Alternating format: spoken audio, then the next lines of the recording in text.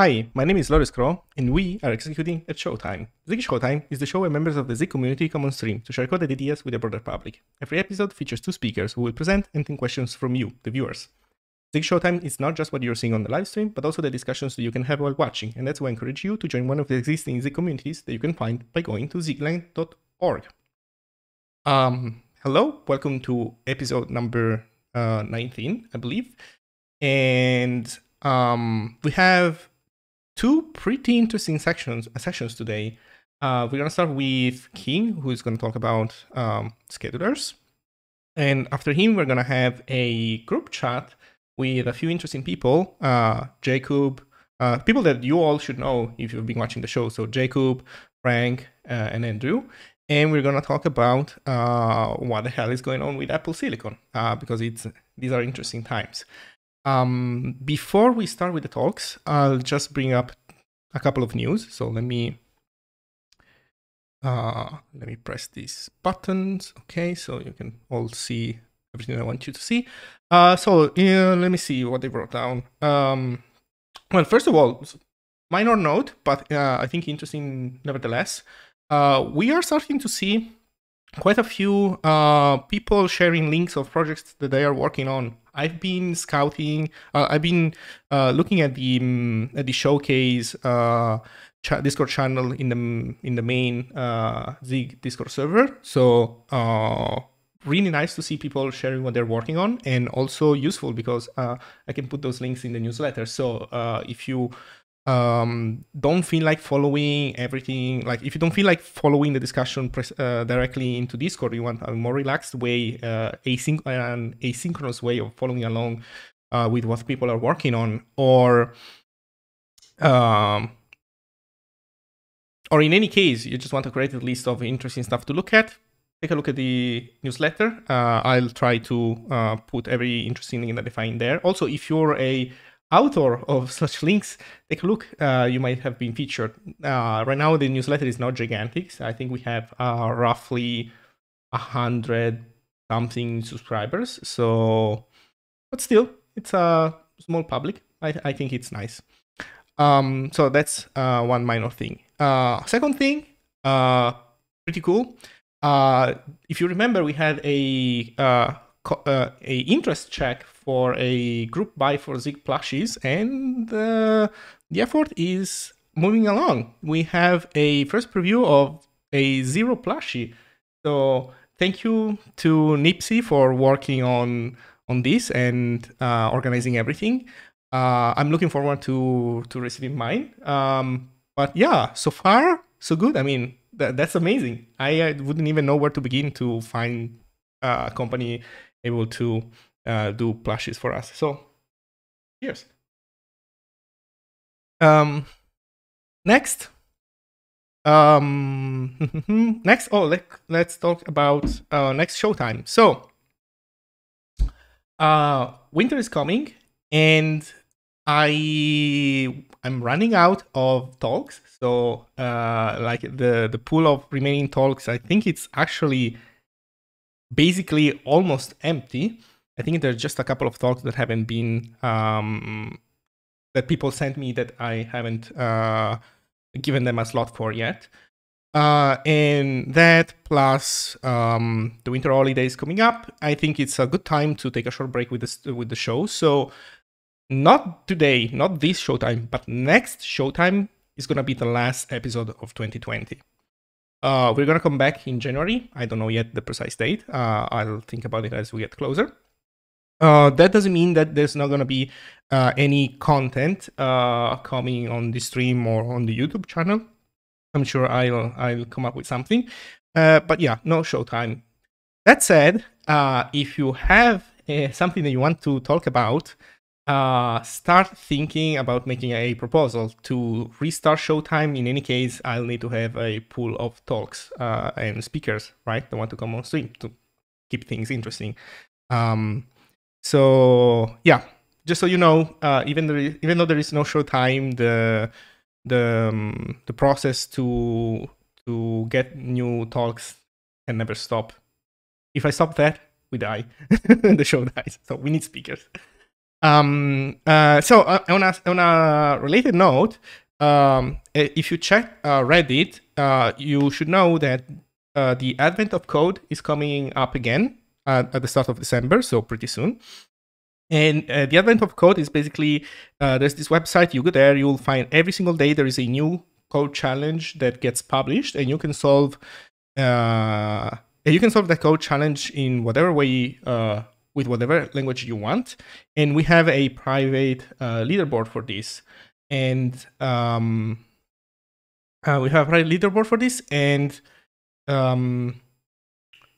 so yeah, check it out, sign up, see if you're interested. And if you're lazy like me last year, I knew about it, but I didn't do it. And you want to see somebody else struggle with basic exercises, maybe you want to check out the stream. I'll try to do the Advent of Code live on Twitch. I think I'll try to stream every day or close to.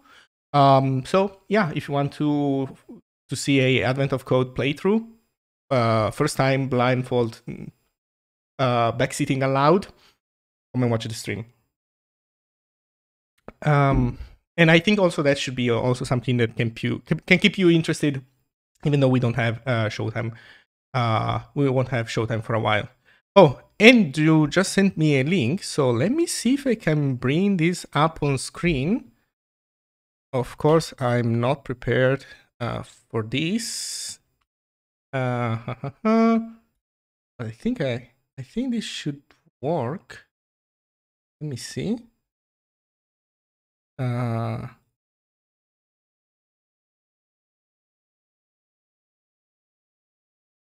almost there, I swear. Transform. Enter to screen. Ooh, FOSDEM. And we have a developer room at FOSDEM. Finally, it took forever for them to announce everything. So apparently we are going to be at FOSDEM, which, by the way, you know what that means, right? This means that there's going to be another call for speakers. We need people also to come speak at this event. I have to double check. So thank you, Andrew, for pointing this out. I have to double check this. I signed up for a half a day developer room. So it should be a contained event that hopefully we will have enough effort to design properly and make it a good experience. And yeah, what if there are vaccines by then? I don't think they're going to make these. I don't think they'll have the opportunity of making these a physical event by then. I mean, they will probably have to start setting this up now. I don't know though, but yeah. But yeah, I'm looking forward to the day when there are vaccines and we can finally do something physical. Oh, by Monero with the year. Oh yeah. No, it's gonna be pretty soon, Andrew. Which, by the way, I think this means that you also should probably maybe, give a talk there. We can discuss this later. Okay, so I think we are done with the main introduction. I guess we can finally present our first talk.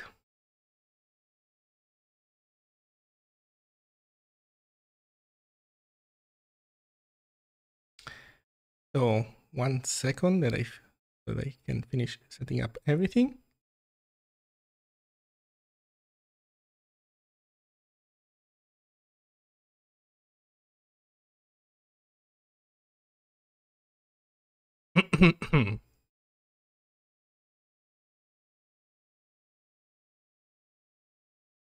King is always thinking about what is the most efficient choice, the best path forward, and the right move. Most of the time, he's actually thinking about Paladins, where he plays a variety of off-brand Overwatch heroes, but occasionally he's also bringing in the same line of thinking to programming. You might remember him from his talk on locks, and when he showed off Zap, his event loop implementation. The title is Schedulers and Stuff. King, the stream is yours. Alrighty. So, yeah, as the title says, it's going to be anything, or well, not anything, but a lot of stuff related to scheduling. And so, some background around me, I mostly do just optimizing stuff. That's about it. But yeah, I focus in concurrency, memory optimizations like data layout and allocation and collection, all that. And then also I/O like sockets and I guess file I/O. There's many systems related stuff. And so for the terminology, it's probably important to know what we're talking about when I say scheduling. So like a scheduler is something that controls how work is executed. So like I'll get into analogies later, but a worker is actually what executes task, and then the task itself is the work needed to be done.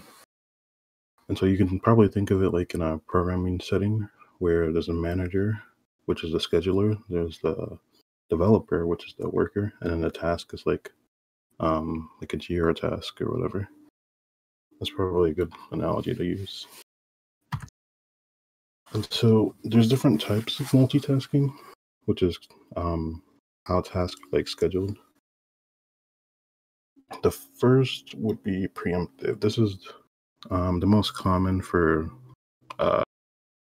programmers, at least to understand, kind of. It's basically where there's something else that's controlling when tasks start or stop instead of the tasks themselves. And so a common example is like the OS scheduler. So if your task runs too long, it's going to pause it and let something else run so it doesn't take up too much time. The benefit of this is that no bad actors can run for forever and consume all the resources, but the downside of it is that it requires resources on its own to manage them all and then stop them when necessary. So the other method of multitasking is cooperative scheduling, which is where the tasks themselves decide when to switch out. And so the scheduler just only needs to start them, and then they can have the opportunity or the responsibility to stop them or do something else. So that is generally good for throughput because tasks can go all the way for how long they want to complete instead of having to be paused, which in a preemptive scheduler, that's more optimized for latency because everything gets an equal amount of turns. But work being paused makes it so that the time it takes to complete a work gets longer. And so another two terms that people probably confuse about is concurrency and parallelism. So like concurrency is being able to sort of do multiple things, but not really. So like you're able to switch between multiple things to act like you're doing multiple things. This is mostly how I think our brains work. It's also how user interfaces are kind of, because generally they're single threaded, so but they also have different components interacting with each other. So that means you're generally using some kind of concurrency where it's doing one thing, then starting on the next component, and the other and the other. So it's like switching between them. And then parallelism is the act of actually doing two simultaneous things at the same time. So it's like one person working on something, but switching between them is concurrency. But two people working on something, each doing their own thing, is in parallel. And so concurrency enables parallelism because it allows stuff to switch. And then when stuff can switch, they can switch to another person. And what that allows is that two people can work on two different things or the same thing. So in a scheduler, there's an idea of a run queue. So there's a running task, which is like the work actually being currently performed. There's a worker who's doing the work. And then there's a queue of other tasks waiting for their chance to be worked on. Like a common example of this is in grocery stores. Like there's a checkout line, people waiting for checkout are the task. When the person who is actually doing the checkout, like, is paying for stuff, is a currently running task, and then thus cashiers, like the worker. And so all you need for a scheduler is basically just one function, which is schedule. Well, all you need for a cooperative scheduler, because that's what we're going to be focused on. So all schedule does in this case is puts some task onto the run queue. Whether that's in front of it or that's the last of it, that's like a schedule by scheduler basis, but we're just going to assume at the end because FIFO is generally the order once you think about stuff. At least I've come to assume. And so the complicated bit is how this interacts with Zig async. So this is just my representation of async, at least how I learned to reason about it. It might differ, but I'll just walk through it either way. There's a lot of code to go through though. So when you do an async function call, it uses the returning variable or returning address to store the actual frame itself. And then it just starts the frame and runs until the first suspension point. So that's what it's conceptually equivalent to. And so when you await, it's kind of similar where you're just waiting for the result by checking if it's done. And if it's not done, then you suspend and have it call you when it is done. So everything async and Zig is more completion based over polling, like it is in something like Rust or I don't know, maybe JS, where they use like iterators or pollers features. When it's here, you just tell what you want, and then something will eventually resolve that instead of when it's ready. And so one tricky little aspect of this is that in order to return values, the scheduler has to insert some code right at the end of the function to check for any awaiters. And if there are, then it resumes them. So that little bit is not actually triggered by anything code-wise. So it's a bit hard to understand extra memory accesses if you look at a code gen or if you're doing like frame resource handling. And so that showcase async await, which you suspend and resume. And so we have to explain what suspend and resume do. So when Zig is compiling an async function, it generally creates a new function, and then it creates like a switch statement with all the suspend points interleaving. And so whatever data that one suspend point needs after the other is stored in a context or the frame data. And so it just ends up in like a function with a switch case and then the code for those suspension points in between all the switch cases. And so when you suspend, what you're doing is actually setting it so that the frame, when it is resumed later, will jump to the next switch case. And then it runs the code inside a suspend block. The reason that suspend has a block, because this is, I think, pretty confusing for the most part, as it's not really in other languages. The reason that suspend has its own like execution block that runs after it updates the switch case is that because, like, think of it in a multi-threaded setting where you set the switch case and then you schedule the frame to be resumed, but there's a race condition where if you schedule the frame to be resumed and then set the switch case using a suspend, then the another thread could resume it before you suspend it and set the switch case. So then you were just jumping back to the original switch case instead of jumping after the suspend block. So there's a race there. And so that's why the suspend has its own code block, which runs after it sets the switch case. So that means it's safe to be resumed inside that block. And that's when you actually schedule it to be resumed. And so resume, pretty simple. It just calls the generated function with the frame. And then that does all the switch case dispatching and gets to the right place where it's suspended and continues on. And so we can use both of these to implement some sort of spawn function. It's similar to like the go keyword in Golang. So what you start off with is making a decorator or like a wrapping async function. And what that'll do is first suspend and then schedule the frame. So this has the ability to effectively reschedule it or yield. So you start the frame with async call at the bottom. It reaches the first suspend point, which is the first suspend here, which will schedule a frame. And so that when it continues after that suspend point, it's been scheduled onto like the run queue. So that means it's probably in another thread or it's on the same thread, but it's running. And then, or it's running concurrently. And then you actually do the async function itself. And then you free the async memory because it was allocated. The reason there's a suspend for the free is because, remember from earlier, the compiler has to insert some extra code at the end of an async function to resume anything that's awaiting it.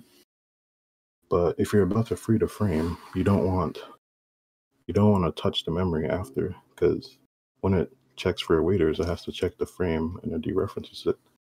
So if you were to just free it and then return, it's going to free it and then try to resume an awaiter, and that's going to segfault. So you suspend to make sure that after that, it's not going to actually touch any of the frame, and then you do the actual freeing of the memory.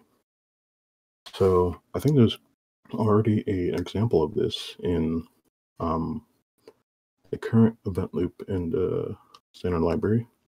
Basically, I think it's called run detached. It implements this. So if you want like a concrete code example, it's probably best to go there. And so now we get into the multi-threaded part. The reason you'd probably want multi-threaded is just to be able to increase throughput, because the original single-threaded queue was only one worker, and so that worker can only run one task at a time. And if there's a lot of tasks to run, that's going to take a longer time, I think, linearly. So what you want to do is get through the most tasks as possible. And so like the intuitive next step to that is just to add more workers with the same task queue though. So this seems like a good idea because there's just more workers. So wouldn't it make sense that the line will get depleted faster?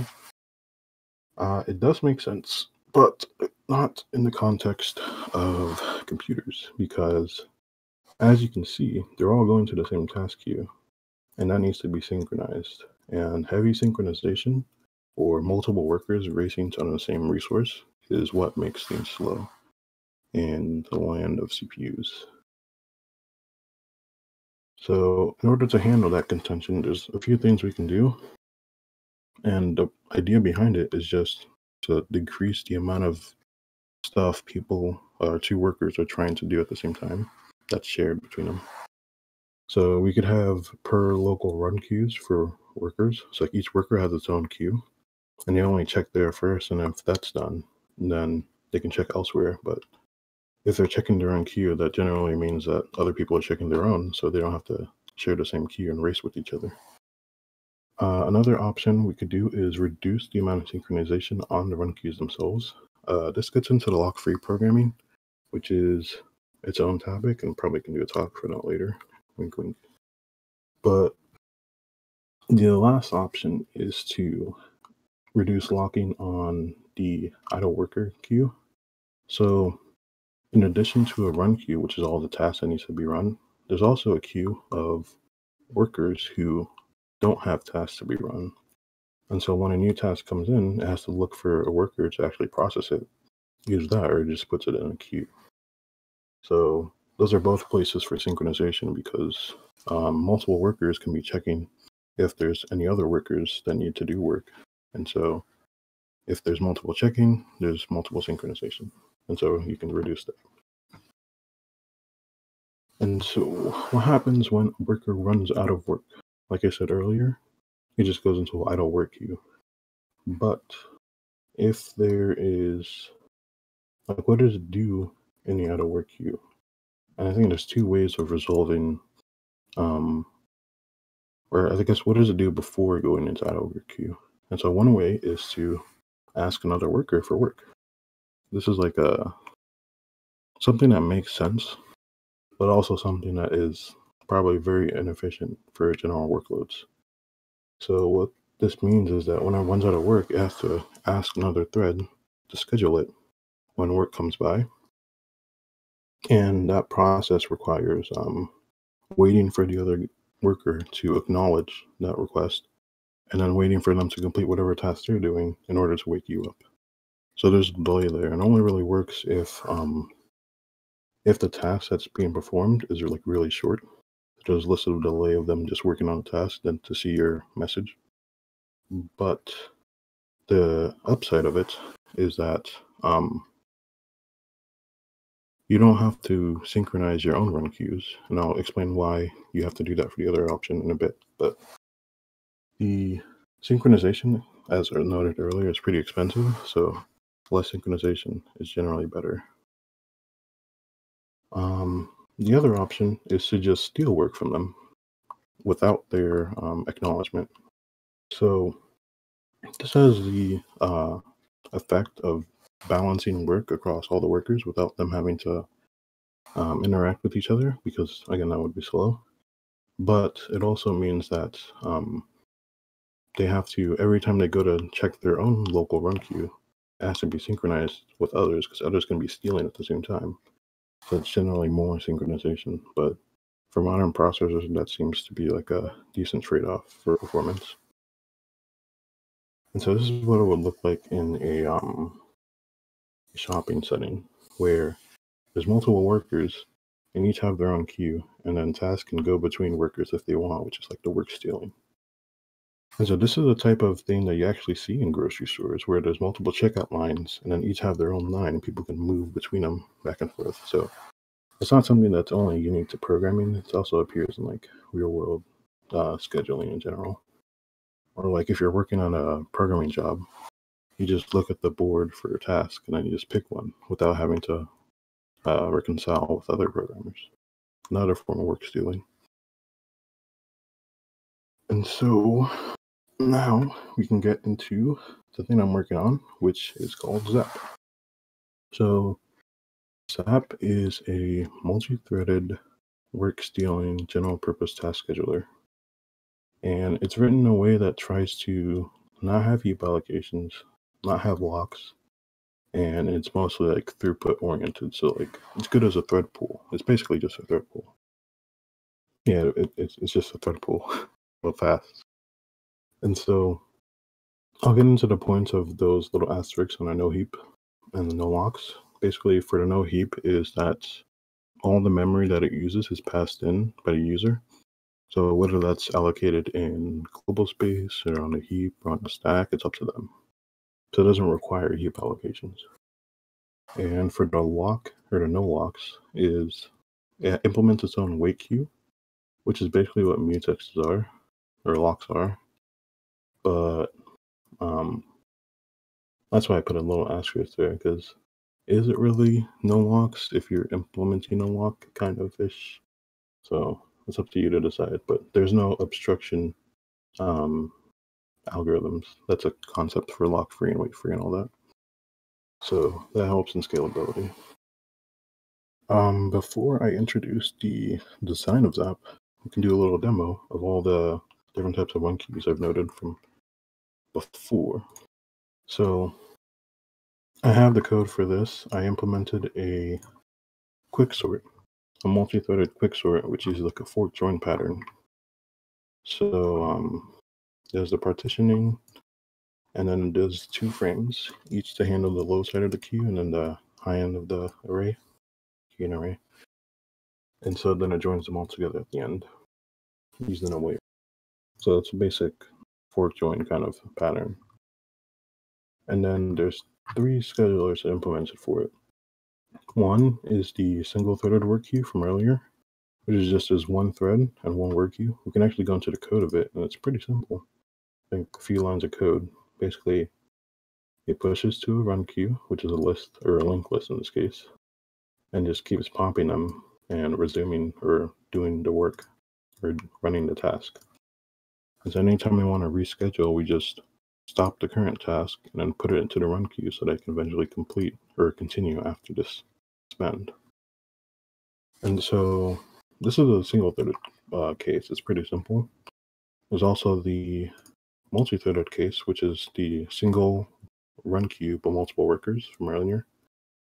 And then here's the implementation for that. And then I also added a Zap-based version of it, which has its own monolith of code, which is the Zap code base, which I'll explain in a little bit. But we can benchmark them now. So like, here's the baseline, which is the single-threaded performance. So this is how it's scheduling tasks on a single thread.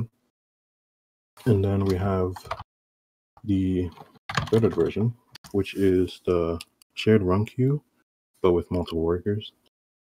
And as you can see, even though we're actually using multiple threads here, it's actually kind of slower because that's mainly due to the cost of synchronizing on that shared run queue. So all the operations have to go through the same lock, and the cost of putting threads to sleep and waking them up and then coordinating all of that can get really expensive. But if you use the Zap approach, which is every worker has its own queue and only checks outside when it needs to, this can greatly improve the throughput because there's less synchronization. So we get the benefit of multiple threads without the drawback of all the synchronization that generally goes along with it. And so we can now look at why Zap is so fast. So there's I think, 3 main concepts in Zap. It's the task queues, which hold all the tasks that need to be run. So for each worker, it has its own little bounded queue of tasks, meaning it's limited, like a ring buffer, where the worker can push tasks to it and pop them, and then others can steal tasks from it, so like work stealing. It also has an unbounded queue, which is for when the bounded queue overflows, since it's a limited capacity. So when that's filled, then it goes to a separate queue, which is based on Dmitry Vyukov's MPMC or MPSC, which is an intrusive linked list based queue. So given it's a linked list, then it can hold as many tasks as it needs without memory allocation. And to manage the workers themselves, there's an active queue. So the job of the active queue is just to hold a reference to all the currently working workers. And given it's a queue, it means that it's actually a stack consisting of all the workers intrusively provided. So they don't have to, none of this requires heap allocation. The workers themselves are allocated on the workers thread stack. So that's a way to avoid having to heap allocate stuff. And so all the workers that are currently running go in active queue. And that's used to find other workers to steal. It's also used to synchronize shutting them all down, because it has access to all of them. There's also the idle queue. It's where workers go when they saw that there's no work to perform. So they just go in a stack. And then when there is work to perform, then it pops from that stack and then tries to find the next worker to work on tasks. And then there's the worker manager. I think this is the more innovative part of Zap, whereas the rest was just taking existing algorithms like the Triber stack or Dimitri's queue or the queue and Go, the ring buffer and Golang, and just putting them all together. I think this one took an actual effort into designing. Exists something similar in Tokyo, I believe, but not to the same extent because it still uses locks. So basically, there's one 32-bit integer that's accessed atomically using compare and swaps. So each state transition is done atomically, and there's no locks for synchronization, and there's no interruption. So it has the amount of idle workers encoded inside the bits, as well as the amount of spawn workers. So the added workers is to keep track of if there's anything to resume, and then the spawned workers is to keep track of how many active workers there are, as well as if it should spawn a new thread or if it just should resume an idle thread. And so putting them all in the same integer means that anytime it wants to start a new thread, it just has to load the atomic, which is really cheap. You just load and look at the amount of workers, and if something is already spawned or if there's nothing that can spawn, then it just gives up there instead of having to acquire a lock, then check, and then release it and have a bunch of those acquiring, checking, and releasing all the time, which is going to slow it down. So there's also the state at the end. So the state is basically a way to throttle the amount of workers that are starting and stopping, which is it acts as a way to decrease synchronization. Yeah. And how it does that, it means it uses basically the concept of a waking worker. So I'll explain that. There's always only one worker that's in the state of waking at a given point. And if that worker finds work, then it makes another worker waking, so it can find work. But if it didn't find work, then it just goes back to sleep. And so, given that there can only be one worker waking at the same time, or at a given point in time, it means that there's only one worker that's being woken up, which is the expensive operation from the work requesting type of distribution. What that prevents is all the workers trying to wake up to try and race on the same run queues and try and steal from each other, which is bad. And what it also prevents is workers checking for the run queues, seeing that they're empty, but they're really in the process of being filled, and then going to sleep and never actually having solved that it was filled up. So there's two states at the bottom called waking notified and suspend notified. Basically, waking notified means that there's currently a worker that's looking for tasks, but he hasn't found one yet. So if he goes to sleep, make sure he wakes back up because we create a new task. And then suspend notify is basically the same thing, but for when there's no waking workers.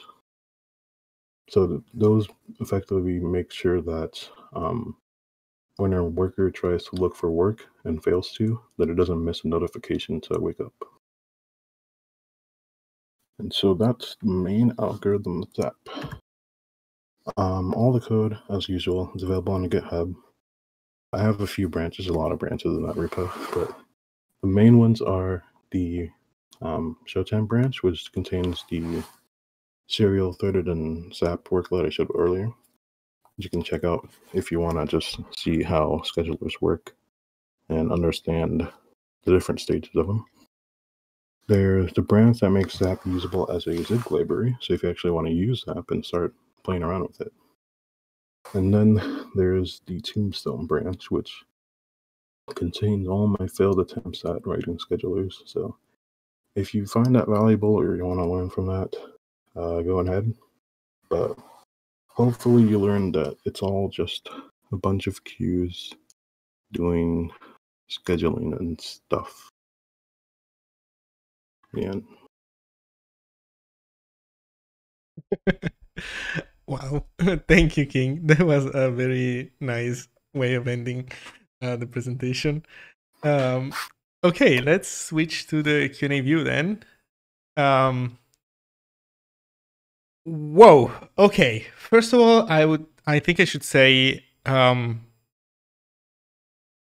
you for actually talking about async await and explaining how async await works in Zig. There's been a lot of people asking about this stuff. I didn't have the courage of tackling the subject directly yet, so I've been searching. I just think that's my case. Like, I remember you talking about not using that way of reasoning about it, so I'm not sure if that really resonated with other people. That's a good question. So, I think that there is space for everything. Like the same way that maybe I am right, and some people might need something different to have the light bulb turn on in their head. But I'm sure that there's other people that prefer that kind of explanation, and you probably just show them precisely what they needed to see. So I guess we'll see what the feedback is. But in any case, there's, without any shadow of doubt, space for multiple different explanations and way of. Yeah. So, well, that was awesome. Thank you.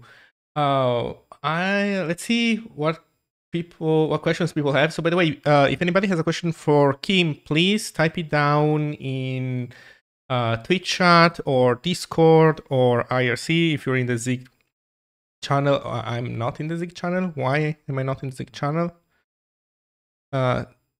Why is my client not connecting? Okay, maybe IRC is out today for me. But yeah, and please try to tag me in the question so that I don't miss it.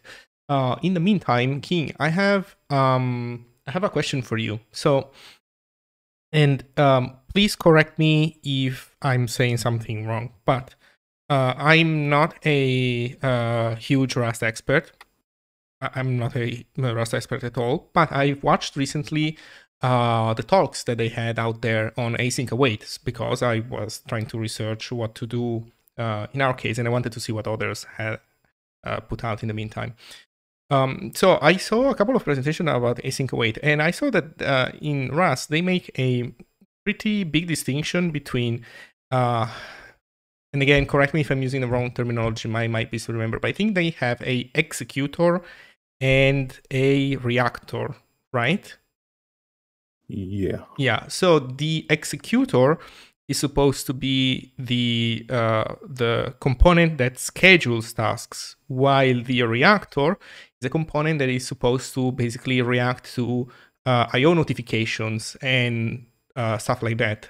So here's my question: they make this distinction between these two sub problems, let's say, while in our case in the Zig community we always talk about the event loop, which is this thing that is supposed to kind of do both juggle tasks, but also we say that it's the event loop that integrates with whatever notification API or whatever. So my question for you is, do you think the Rust distinction between these two things would be valuable for us? Do you think, are we going to give up some form of performance by trying to divide the problem into two separate sub-problems? Yes. So in Rust, the executor, it goes both as basically a thread pool, but sometimes people use it to reference an executor which supports a reactor internally. So I think that's kind of what the Zig current event loop is trying to be. Mm-hmm. As for the distinction, I currently make that distinction inside Zap. So like if you go on the Showtime branch right now, the Zap code is actually under a file called executor, because right now it's just a thread pool.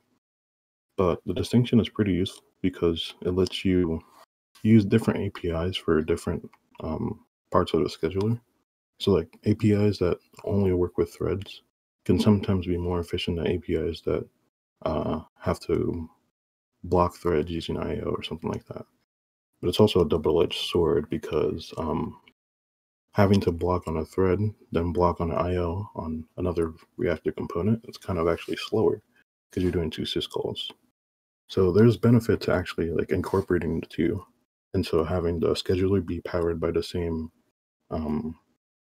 driver-ish thing that the reactor is powered by, and then integrate them together, that can reduce the amount of actual syscalls being performed, which I haven't played around with, but I'm guessing that can increase performance. So I'll have to try it out eventually.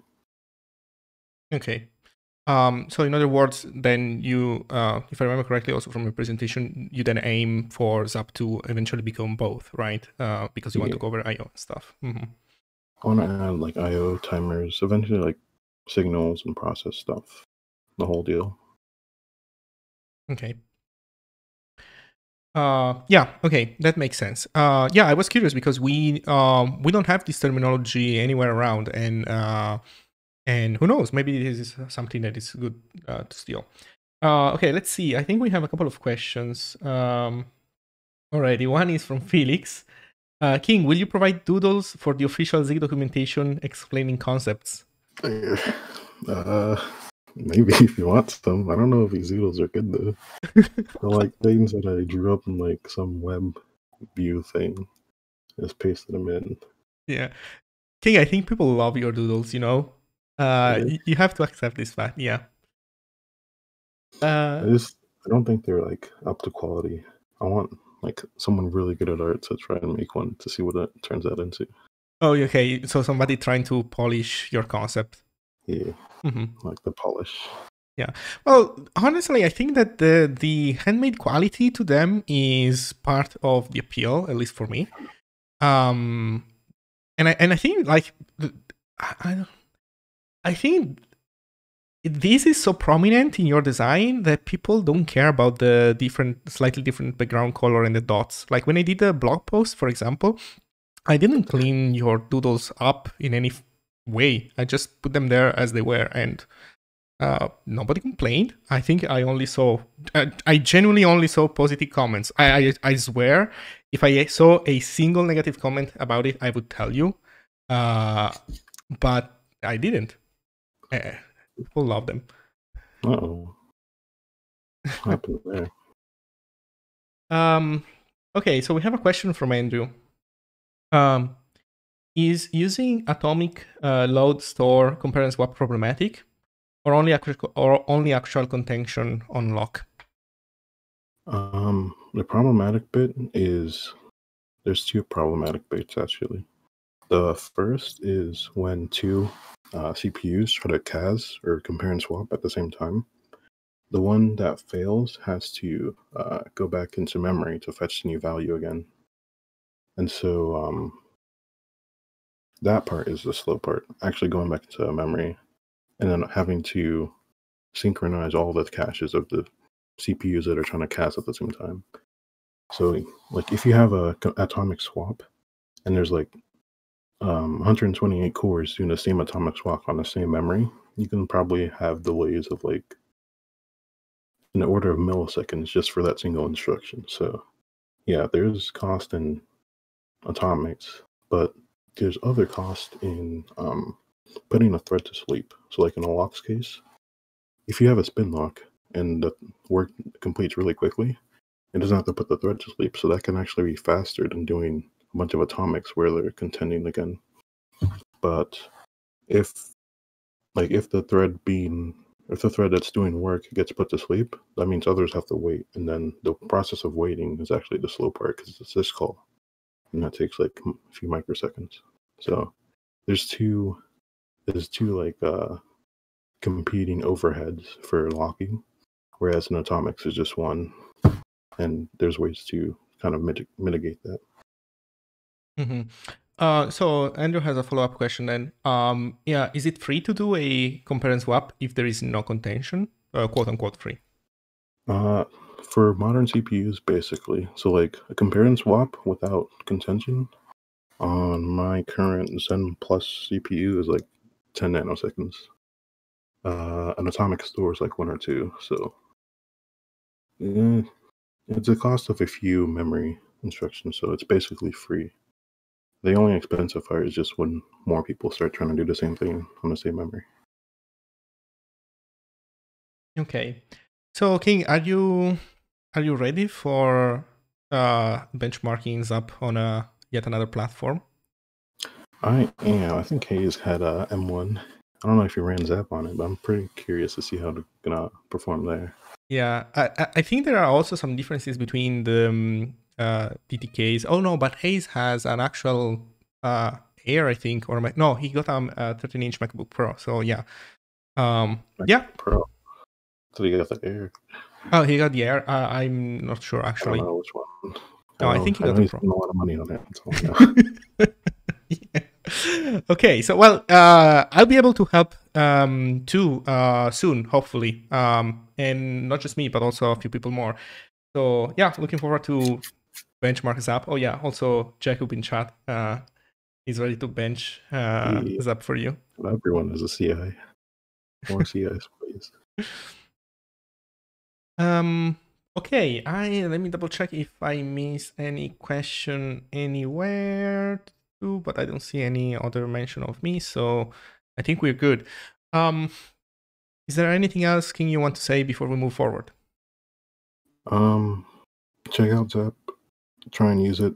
I need more real life examples because all I have are really benchmarks. So it'd be nice if people started playing around with it, see what's broken, see what they want out of it. That sort of deal. Right. Yeah, that's making a lot of sense. And we need to progressively start also trying to incorporate async await in the programs that we make. And I swear, by the way, thank you for this talk. I think this was a nice addition to the available materials on async await. And I swear I will also add more to the list in the near future. I just need to be done with the website first. More streams later. Yeah. So thank you again, King. Now we can move to the break.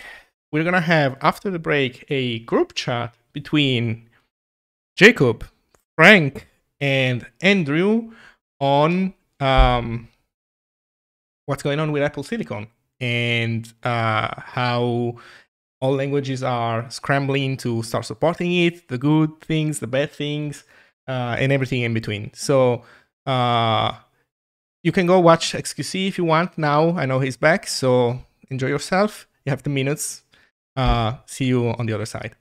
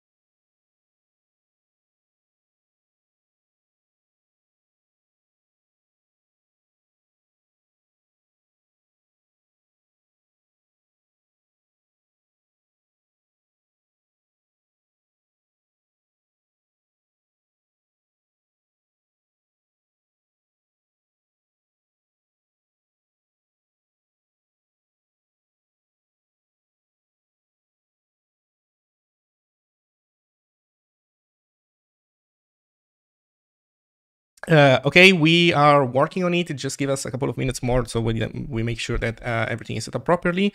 Apparently, Jakub is on the new ARM Mac, and he's trying to make Discord work there. So, yeah.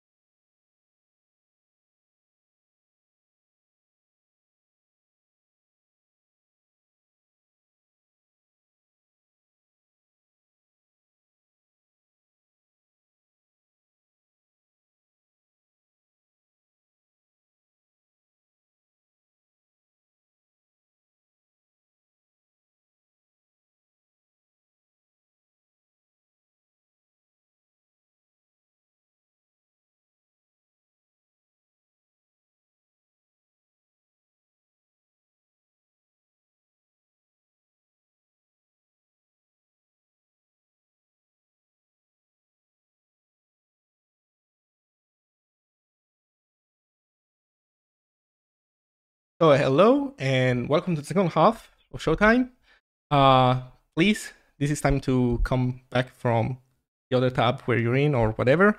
Also, if you have a friend that is interested in this stuff, it's time also to give them a link to the show because this is not going to happen very often, I fear.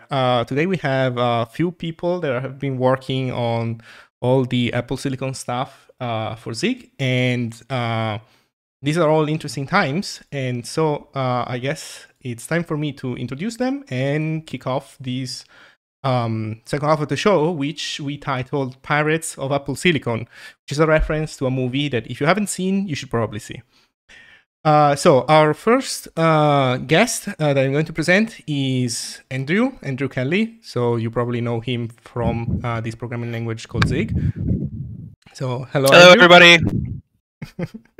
Hi. Then after Andrew, we have Frank Denis. So Jedi Sector 1. Hello, hey everybody. Frank. And hello. Finally, we have Jakub. Frank, feel free to say on webcam. Don't worry. Hey, works. Yeah, it works. So Jakub is from the actual Apple Silicon Mac. Crazy. Yeah, I'm running on ARM now. So it is crazy, actually. Yeah.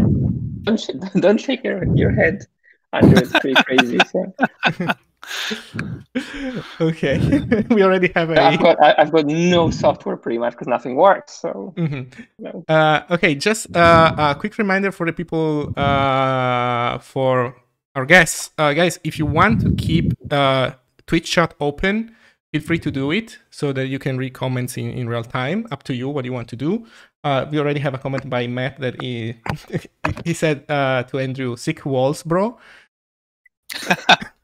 Oh yeah, thanks, Matt.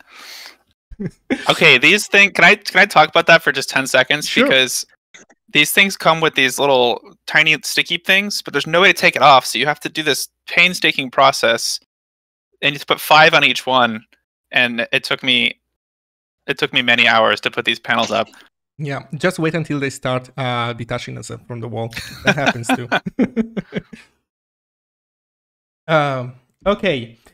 So I guess we can start.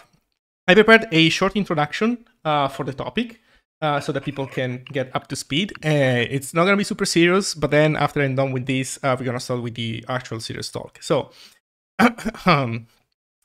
the year is 2020, and a lot of weird things are happening, from the big and obvious ones down to the technology world, where Apple has just released Apple Silicon, a new architecture with amazing performance. Now, has Apple really punched more in the face and given us room for at least 5 more wasteful layers of software abstraction? Or was our perception distorted all along by the constant gaslighting by Intel, who had a stranglehold on the market and preferred choking the competition over improving the design of their CPUs until the strategy quite literally melted down? Well, posterity will judge. In the meantime, back to Apple, new CPU. That's a good thing, right? Well, it's Apple we're talking about, so there's always a few buts. First of all, it's a system on a chip, which I'm sure at some point an Apple exec must have described as a good opportunity for us to make third-party repair even harder. The SoC incorporates a CPU with 8 cores, a GPU, a neural engine, which is basically the modern equivalent of a math coprocessor, and of course also the main memory. So as long as nothing breaks, we're fine, right? Well, almost. Apple decided to take one of the extra 5 layers for themselves and added a code signing requirement to all executables and share libraries running on Apple Silicon. So if your executable doesn't have a valid signature, it gets killed by the kernel. Today, we're going to chat with the fine people that have been tackling this problem in order to allow others like me to use Zig, because yes, despite all the sarcasm, I too bought one of the new Macs because I still think it's the best choice for me, at least for now. So, how was this introduction? Too much? I don't know. That's good. It's good. Well, thanks for thanks for that. Yeah. Well, so I just want to talk a little bit about how the Zig project itself thinks about this platform. So, for me, I have sort of a bigger perspective where I'm thinking about Mac OS, but I'm also thinking about Windows and FreeBSD and Linux and any operating system that any of our users want to use. And so, from my perspective, I want to provide a development experience for everyone that works the same to the extent that is possible on every platform. So, for example, one thing that Zig is able to do is cross-compile, and I want that to work everywhere. So I want you to be able to be on Windows, cross-compile for Linux. I want you to be able to be on Linux, cross-compile for Windows. But the same thing goes for Mac OS. I want you to be able to cross-compile using your Mac OS dev machine for other operating systems. I also want you to be able to cross-compile targeting Mac OS on the other ones. So from my perspective, I just want all of the things that you can do in Zig to work everywhere. That's how I'm coming at this. So as far as these new changes by Apple are concerned, my attitude is like, okay, what new problems do we have to solve to maintain the development experience on this new platform? And but the thing is, I do want to support this other platform because, if you look at the ziglang.org website, the tagline says that it's a general purpose language. And to me, what that means is you can use this language for any programming project. You can use it with any hardware, and you can use it for any processor. And it will be a language that you can solve for a wide scope of different kinds of use cases, including 64-bit ARM on Mac OS. Okay, thank you, Andrew, for the introduction. So let's see what Frank has to say. So Frank, well, people from Showtime should know you already. If they didn't knew you before, I think you're already more famous than all of us in here. But I think I'm bringing this up in this case more precisely because you maintain various open source projects, right? So like libsodium, and so what's the whole Apple Silicon deal like? And also, since you had to maintain all this software, I know that you got a development transition kit from Apple a while ago. How was working with it? So yeah, I maintain a bunch of projects, mainly around cryptography and security and privacy. And what they all have in common is the fact that people want to use them on Apple devices, not just on macOS, also on iPhone and everything. So I noticed that whenever Apple announces a new major version of their operating system, they tend to break stuff. API break, or they introduce new requirements for developers. What by requirements, for example, I mean signatures. This is something that we had to do just because whenever you download something using a web browser on a Mac, it's going to be quarantined. And if you want to run an application that's been quarantined, users will see a pop-up saying, hey, do you want to run this? And of course, you can tell users, like people who already trust you, hey, this is safe, just ignore the warning, say okay. But people eventually want everything to be signed.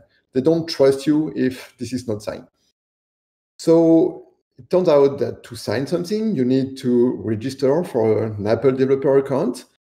And then you need to use Apple-specific tools to do that. And your applications need to be signed both by you using your own key and by Apple, which is okay. And then they introduced another requirement later, which was notarization.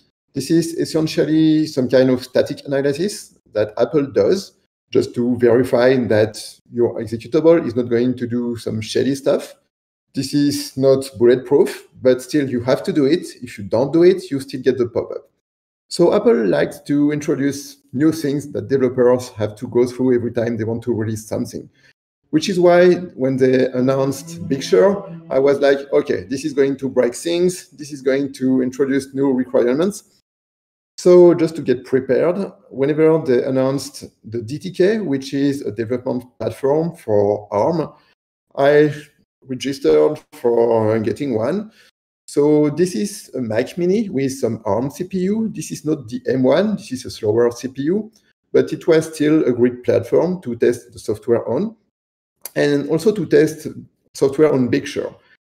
And I was at first pleasantly surprised because anything written in C or C++ or Swift, essentially anything that you can compile using Xcode, worked pretty much out of the box, which was a very nice surprise. No big API breakage. There was some breakage. For example, the way dynamic libraries are provided is slightly different. So for Zig, we had to do a couple tweaks to get it to run.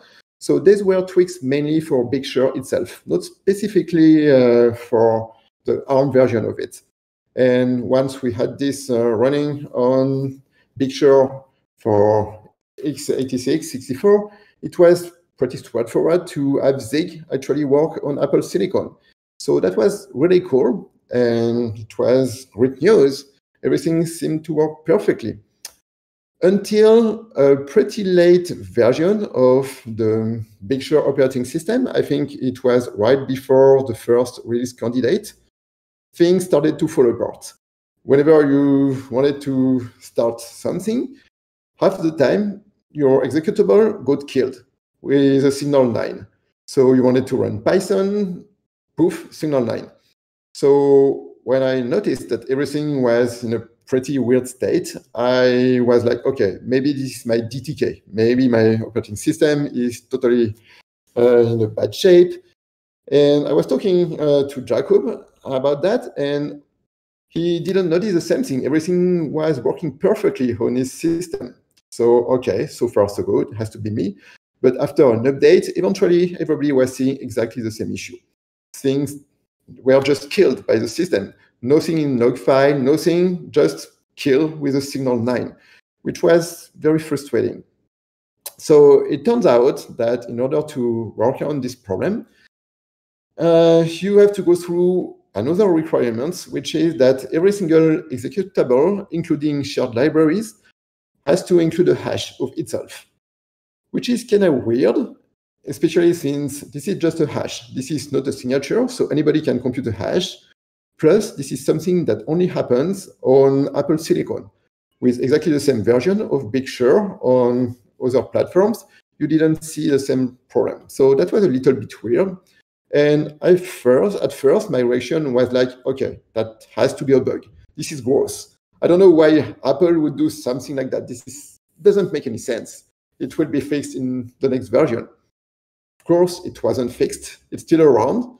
As of today, I have no idea why this is something that happens only on ARM CPUs and not on other CPUs. This is still weird. but you have to go through it. So this is one of the reasons why most of the languages, besides the ones provided by Xcode, just don't work on Apple Silicon yet. If you want to run Go, it's not going to work, even though you can cross-compile to ARM for OS X already. That works, but it's not going to run because it's not going to be consigned. Rust didn't work until very recently, and by very recently, I mean last night. And this is just for a nightly version.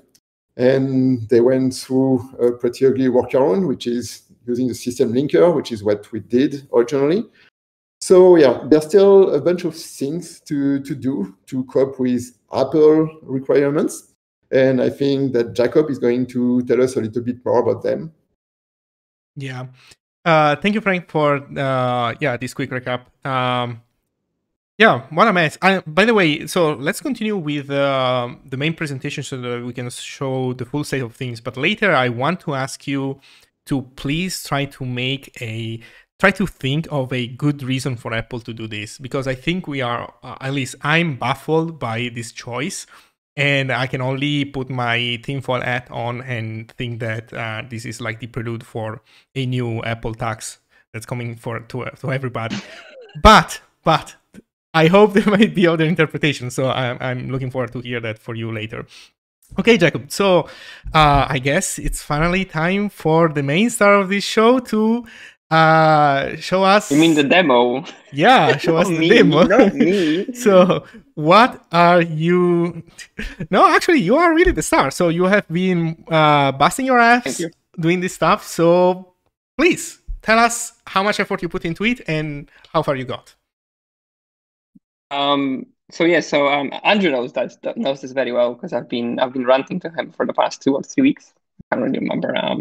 And Frank as well. I've just been messaging them, going like, "This is insane. I don't know what's going on. I don't know what's happening. I hate this. I hate Apple. I just want to throw everything out." As Frank said, actually, there is nothing like this embedded within the kernel on x86-64 for some reason. It's only on Apple Silicon, so ARM64. I think it might be some integrity checks. Frank will be able to tell you more about this, but it looks like it because one of the interesting things that we noticed with Andrew, and then actually this is kind of exciting. So I was ranting so much and I was shouting so much, but actually Apple wrote to us. So Apple engineer with some high up engineering manager actually pinged us an email like a week ago or something. Telling us, hey, we can help you. Obviously, I really appreciate this stuff. It's just that by that time, I went through everything that he suggested. Basically, I had a look at everything that was there within the Apple open source. He also mentioned that all of this stuff that's been added, it's not out yet. They still have to sift through it before they actually release it. I don't know why it's meant to be open source, but never mind. There's a couple of changes. The most important thing is the fact that, for us, this is a bit of a problem, but I guess we'll have to live with it anyway, is the fact that it has to be a PI. So it has to be every binary and shared library, of course, but binary as well, has to be a position independent executable, meaning that this very clever trick that Andrew came up with for incremental linking is just not going to work because the kernel doesn't like it. And that's it. So that was the first thing. So we had to figure out how to actually go about not using absolute addressing at all in the linker. The next thing was, as Frank mentioned, code signing. This was the most baffling thing because I still don't get it. I implemented this stuff and it works and it signs the binaries and they work, but I have no idea why they added it. No clue. I'll show you guys what that it runs and incremental linking as well. Mm-hmm. So as Frank mentioned, it's essentially like are you sharing your screen, Jakub? No, not yet. Okay, let me know when you do because I might not notice. Thank you. Okay. So now I'm gonna run for a bit and then I'm gonna share the screen if you don't mind. Sure. I didn't want to pressure you. I need to vent out. It's been like 2 weeks or 3 weeks. Please do. Take your time.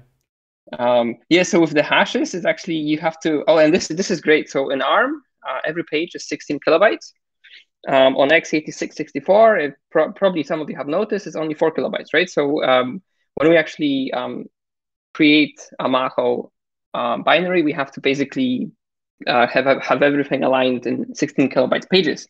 Awesome. Okay, that was one of the things that was missing, and it actually wasn't explained anywhere, and I totally forgot about this. But with code signing, you split it into 4 kilobytes pages. So, and nobody can explain to me why. So we're code signing for ARM, and we have to segment that into 4 kilobyte segments rather than 16 kilobyte segments, just to make the binary bigger for some I don't know. Yeah. So that's what you do. You then calculate the SHA-256, and that's it. That's basically what code signing is. This is not the end of the story here, because if you do any sort of in-place patching of the binary, and this is actually what most of languages had a problem with. That's Go, I think Rust as well. That's why they went with the system linker. It turns out that if you modify the binary or anything, the inode gets cached by the kernel, and if you do anything to it, everything is invalidated and you get Zig kill 9. So a resolution to this is basically a copy and rename. And thanks to Lemon Boy, he showed me that, my code, I don't know, was like 20 lines or something, can be written in one line, and that was beautiful, because Zig is so nice that copy file does everything for you. But basically, we have to do this. This is insane. Like, we can't patch in place. Even if I recompute the code, like the code signature, what I do, that doesn't matter. The kernel will still kill you because the inode is saved somewhere. So you either reboot or you copy it over. Yeah. Homebrew had so many problems. It's fixed now, but Frank remembers I was basically, I wanted to shoot somebody because I had to manually, after every single installation, like of dilets or something, I had to run like a find and then, recalculate the code signatures and copy everything over. I was like, why? But anyway, right. Let me share my screen. So that was a bit of a rant. Okay. Can you guys see this? And I'm asking here Andrew and then Frank, if you could confirm that everybody can see this. Is it okay? Yep. Cool. Right. So first of all, I've got as I already told guys, I've got unsolicited demo here as well that I kind of hacked together today. Before I get onto this, let me show you that actually stage 2 can do this now. So that's been marked, I think, yesterday. So thanks for review, Andrew. That was very useful. So there we go. This is whoops, sorry. This is the stage 2. It's pretty fresh. So let's do the cool stuff. Oh, sorry. I'm gonna show you first what the hello is. There we go. It's essentially the same thing we have on x86-64. I don't actually use any weak or lazy symbols yet, so I actually don't use the calls from libc yet. Actually, we use syscalls directly, which we shouldn't. But whatever. It's the first step forward anyway. Yeah, Jakub, let me just add one thing for the people that might be watching on YouTube later. So this is not how normal Zig programs look like. You're not always supposed to just use assembly in line. For me, they look like this nowadays. Yeah, but this is an example that's supposed to run in the self-hosted compiler, which is still a work in progress, and the self-hosted compiler doesn't support yet the full syntax of Zig. So when testing, developers working on the stage 2 compiler use simplified examples where they use inline assembly basically to jump over parts of the language that are not yet implemented. Yeah, please continue. Okay, cool. Right. So thank you, Lars. Yes, that's correct. So this is the equivalent of Hello World, just written for ARM, specifically targeting Apple Silicon. Then again, there isn't that much arcane knowledge here. I think the only thing is that so SVC is the equivalent of Syscall. If you target Apple Silicon or Mac OS, you have to. So the immediate here is actually 18 hex. That's it, right? So in register 16, we stick in the syscall number for write. Then we have the FD, the file descriptor that we want to write to, which is 2, which is 1. Then the pointer to the message, and then the length of the message, right? There's absolutely no magic here. And then exit is basically the exit syscall, so that's syscall number 1. And exit, well, we're going to succeed, right? 0. I usually actually stick in 42 just for fun, but then, obviously you have something fail. Anyway, so this is very simple. So let's do. So for those of you who have actually not seen stage 2 in action, we do have a thing called incremental linking. I was going to say that this is actually something different than compilation, like incremental compilation, because we actually do in-place patching. Well, in case of Apple Silicon, we actually cheat you in a way that we do some in-place patching, but then we have to copy stuff over, but you want to see it because we're that sneaky, right? So hello Zig, and then if you do watch, then basically you can then do update and recompute all only those symbols that changed or those sections. Not everything is implemented yet, so you might very easily break this stuff, but some things. But we're gonna work on them. So there we go. We should see the hello. So this works. This is native executable. Just to prove you that I'm not lying, I'm actually running natively, not via Rosetta. So everything is awesome. Now let's do a quick tweak here. So let's print the message twice, and this is the power of I guess Zig's incremental linking. I don't think anybody's got it, and this is absolutely brilliant. You just do update, and you can see that actually the list of operations is actually much shorter than it was. Obviously, I recompute the code signature in full. I don't think we have to because we've got a lot of like zero padded space, and I'm pretty sure the hashes won't change, right? So we could probably just cache that as well somewhere, but that's for the future. Anyway, so and there we go, works as well, right? So we can actually have fun here and change the message as well in the pointer. That's what, +3, 17, I think. Update, a bit more change, but there we go. Okay, and we can just keep going and on and on and on. So all of this stuff. So this is a pie. Sorry, you guys gonna see probably yourselves, which I probably shouldn't do. Right. No. There is this thing called Mako View. And it's a pretty nifty tool. It works only on Mac, unfortunately, but it basically puts everything into perspective. And if you're debugging, if all you get from the kernel is that something got killed, that's not very useful. You could probably debug the kernel, but then again, you need another Mac to do this. So I'm not sure whether there's any marketing strategy there that to debug your Mac or the kernel, you have to get another one. But we're gonna get there. So yeah, there you go. We've got the code signature. You can see that a lot of the hashes is actually the same. That's because we've got lots of zeros here. That's because we do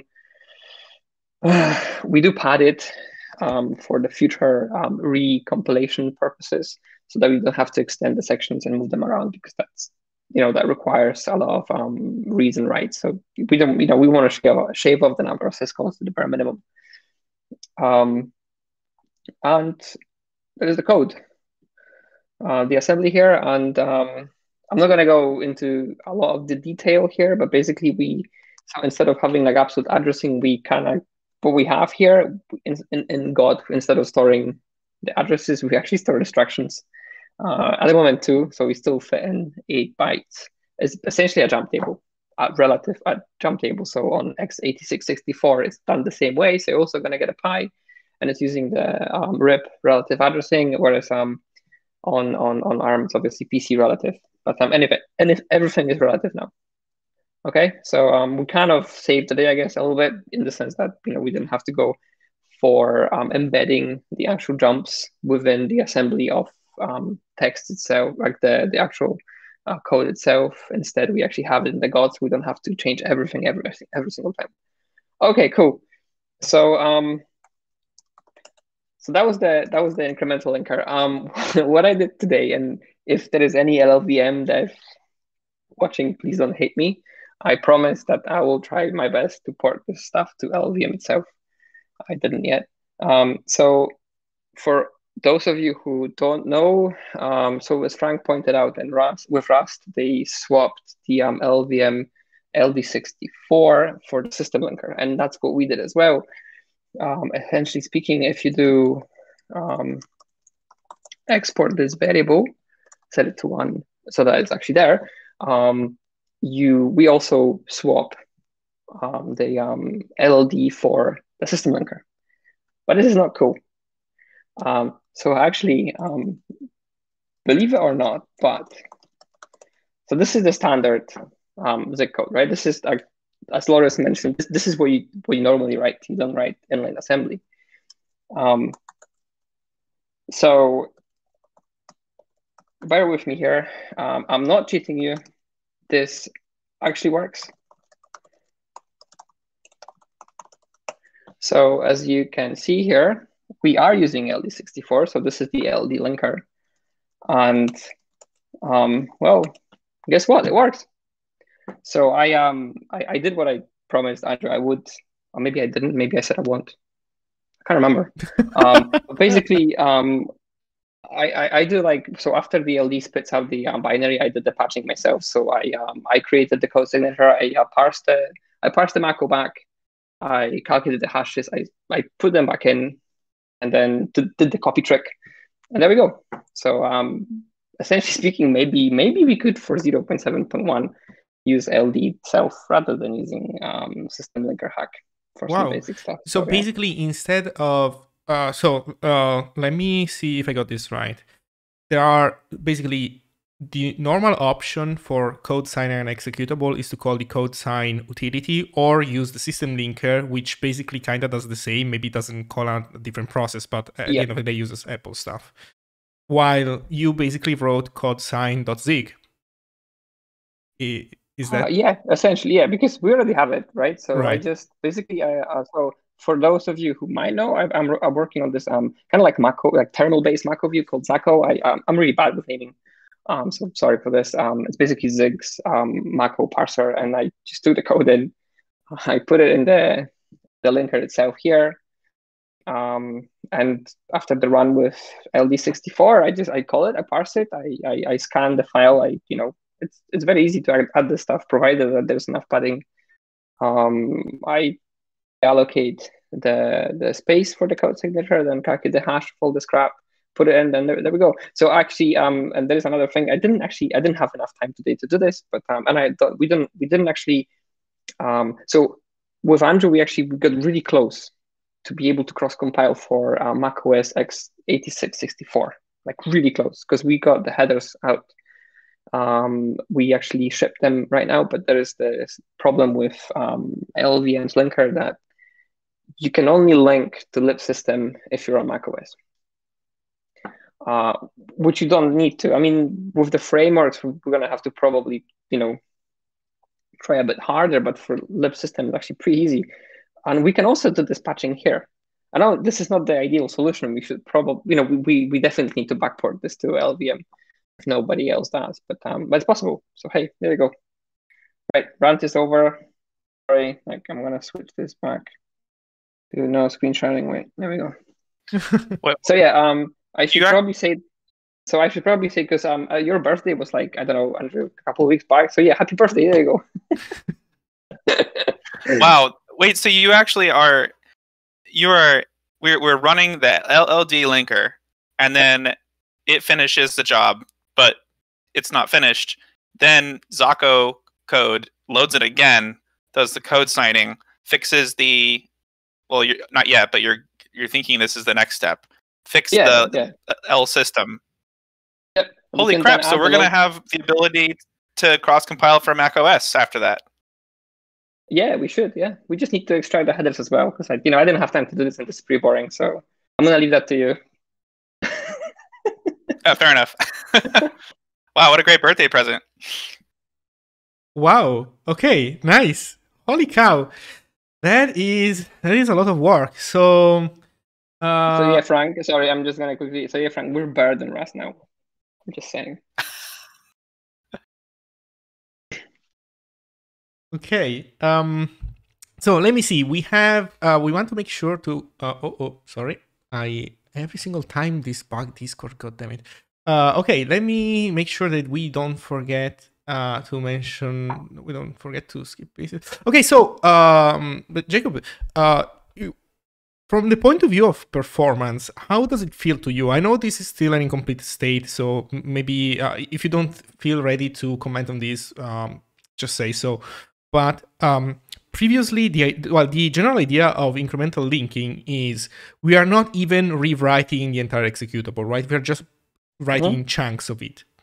And that seems great. But then to make this stuff work on macOS, now we need to recompute a signature, copy and paste the file twice. Do you see these impacting the performance of incremental linking in a way that kind of detracts from the expected user experience? Well, not yet, because the stuff I'm working on is pretty small. So when we're gonna get to like bigger projects, we'll probably notice it then. But we can still like optimize that anyway, because it's basically, so we are still doing in-place patching. It's just that we have to go through this additional hoop of the code signature plus copy and rename, and that's it. So basically a couple more syscalls. But other than this, the Andrew's brilliant idea of the GOT table. Actually, I called it Zig GOT because there's another thing I had to twist. I initially had it, and this is another thing that actually XNU kernel on Apple Silicon is really picky about. Is about having proper protection flags set on each segment. So protection flags basically they describe what the segment is meant to be used for. So the text traditionally and because the naming actually doesn't matter, it can be called whatever you want. But traditionally, text is where you have the executable code, and that's why it has to start with execute and read. Data is for all your like statics or globals, and it should be read and write. And then the link edit, which is basically this one's got all the crap that link the DYLD. So the loader is actually using this space for is I think it's read initially, and then it bumps up to 203. So basically, initially we had the GOT in the data section, but we can't now because they're not addresses; they're actually instructions. So we have to have it in the text section. So it has to be part of the executable segment, and that was one of the things I had to change. But it's fine. I mean, it to be honest, it really doesn't really matter. With ARM, we're going to have to work a bit harder on the actual assembly itself because the jumps, even relative jumps, are not that easy. We don't get that much leeway as we do with x86-64. We don't get like 32 bits. Basically, if you want to jump like a couple of pages, we have to perform like I think 2 instructions instead of 1 because we have to jump to a page, and then from within a page we have to do a relative like small jump or something. We'll get there. So I think we're gonna be fine, except for the additional syscalls. But I think that should be fairly minimal. So I'm optimistic. I'm really optimistic. Do you expect Apple to ever come out with like a new syscall that basically says flush the code signature for this inode? Oh no, hell no, no. Okay. I strongly doubt that. Okay. Well, okay. Thank you very much. Well, thank you for the exposition, but also thank you for your work. Clearly, I think everybody here is going to benefit from that, especially because if cross-compilation works, then that means that when your Mac craps out because of the latest change that Apple did, at least you can make do with cross-compilation. So that's good. And actually, it would be easier. Yeah, it would be easier for us as well, right? Because nowadays we would basically the way we had Zig compiled to ARM64 available for 07 was because I did it on the DTK, and this is pretty annoying, and I'm pretty sure CIs will not catch up for a very long time. So generating binaries automatically is going to be difficult unless we have good cross compilation. Right.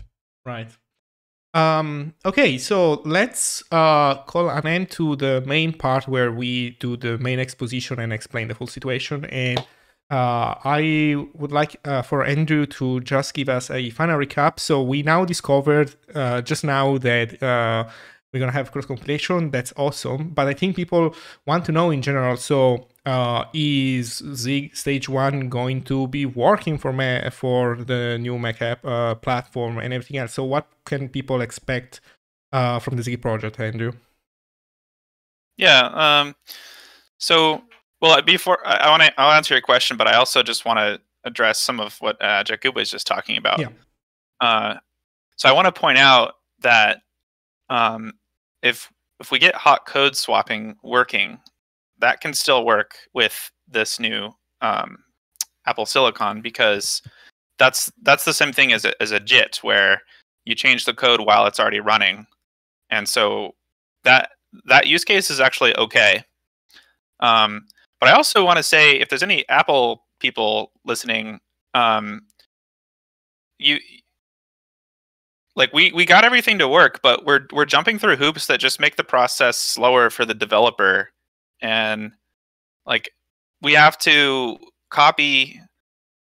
In order to wipe the code signing cache, we have to pointlessly copy the file and then rename it back to the original name, which just is, if you're a developer and you're doing edit, compile, debug, repeat, it's like, why am I just copying my entire application pointlessly in this whole process? Here's the one specific thing I'm asking for. Join the rest of the kernels in providing a copy file range syscall. It's a great syscall. Everyone's doing it. All the cool kids are doing it. Just give it to us, and it'll partially mitigate the fact that we have to pointlessly copy files around. But yeah, sorry. Let me actually answer Laura's question. So, as far as the Zig project is concerned, we're going to support Apple as long as it's popular with the users. Like we exist to serve the users, and it's clear that the users like Apple's stuff, so we're going to support it. They did, they introduced this stuff that makes things difficult for us because, this code signing, I don't understand what is the point of it. I would love to ask Frank why, is there any crypto security justification for it? I don't understand what that might be. I'll ask you that in a second. But just big thanks to Jakub for putting the time in to make things work. So, we'll do it. We'll do it for you because we love you and because we exist to make your development experience work for every platform that you want. So I'll talk about version numbers in a second. There's another topic though, which is what is the policy for what operating systems do we support? And this was something that Marler was bringing up on IRC yesterday, and he opened a proposal yesterday.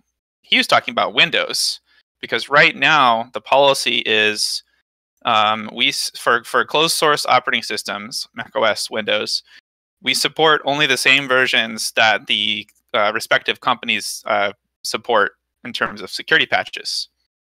The main point of limiting that is just to keep the scope small enough in the Zig project, because we do have limited resources. Like Jakub put heroic effort into making this stuff work during the last few weeks, but that's not something we can just expect or demand of him. That's something that he was inspired to do and took it upon himself to do it. So we do have to be careful. We don't want to make the scope too big, or we'll drown in trying to do everything. We got to make sure we're making progress towards the milestones that are critical for us to hit. We got to hit 1.0, or the whole project is going to be useless. So for me, I want to make sure we don't increase the scope too much. But that there is a question there, how and Marler brought up with Windows that Windows 7 still has a huge market share. Maybe we should consider including that. I don't have a great answer for that. I look forward to having a healthy discussion in that proposal that he opened. So as far as I'm concerned, this is an open topic that our community is welcome to share perspectives and opinions about what should be in scope, what versions of operating systems should be supported. That's a topic. As far as version numbers go, 0.7.1 is coming up. That's my main priority. I don't think that's going to support Apple Silicon. That's going to be bug fixes only. That's what, when you get a bug fix release, no one should be worried about scary changes. You should always be like, yes, I will always take the bug fix release. It's just bug fixes. But based on Jakub's excellent work, 0.8 is looking like it will support Apple Silicon. And if you want it before the release, you're going to have to track master branch. But we have binary distributions of that. Should be okay. we'll code sign the binary distribution. Right. New to do. Awesome. Yeah. Awesome. Thank you. So Andrew, just to make sure I understood clearly. So you said that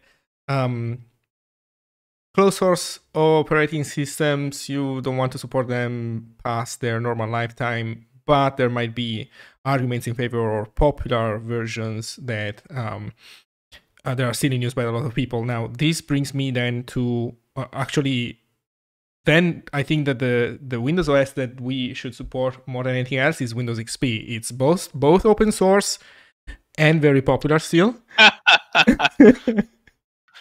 You're making a joke that the source was leaked recently, right? Yeah. I mean, yeah. If you can get the source, that's open source enough for me. I don't know. Legal disclaimer: Zig programmers do not look at the source code of Windows XP. Oh man. Wait, so I seriously do want to ask Frank though, do you have any insight? Like, my mind is open. Like, what is the possible actual value that this code signing is providing? Do you know? Yeah, so actually having the kernel keep track of hashes of everything is not a new concept. I think NetBSD has been doing that forever. And the point is mainly to keep a list of trusted apps or trusted files in the case of NetBSD and untrusted files, so that whenever you get some malware or any way an attacker could have to change files on your operating system, it mitigates the implications. So that's one thing that may justify the presence of hashes.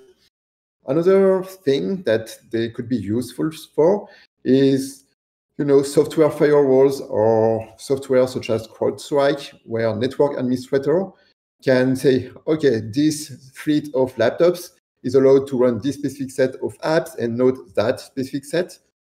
So if we keep hashes everything, maybe Apple can provide a nice, clean API to do that. And another reason, and this is probably the main reason in the case of Apple, code signing is not a new thing for Apple. They've been doing that forever. Well, not forever, but for quite a long time, especially on iOS. So this is about real signatures, what I'm going to talk about, which is not a hash. This is a real signature. So you get some app and the developer with their developer account provide a signature and Apple signs this signature.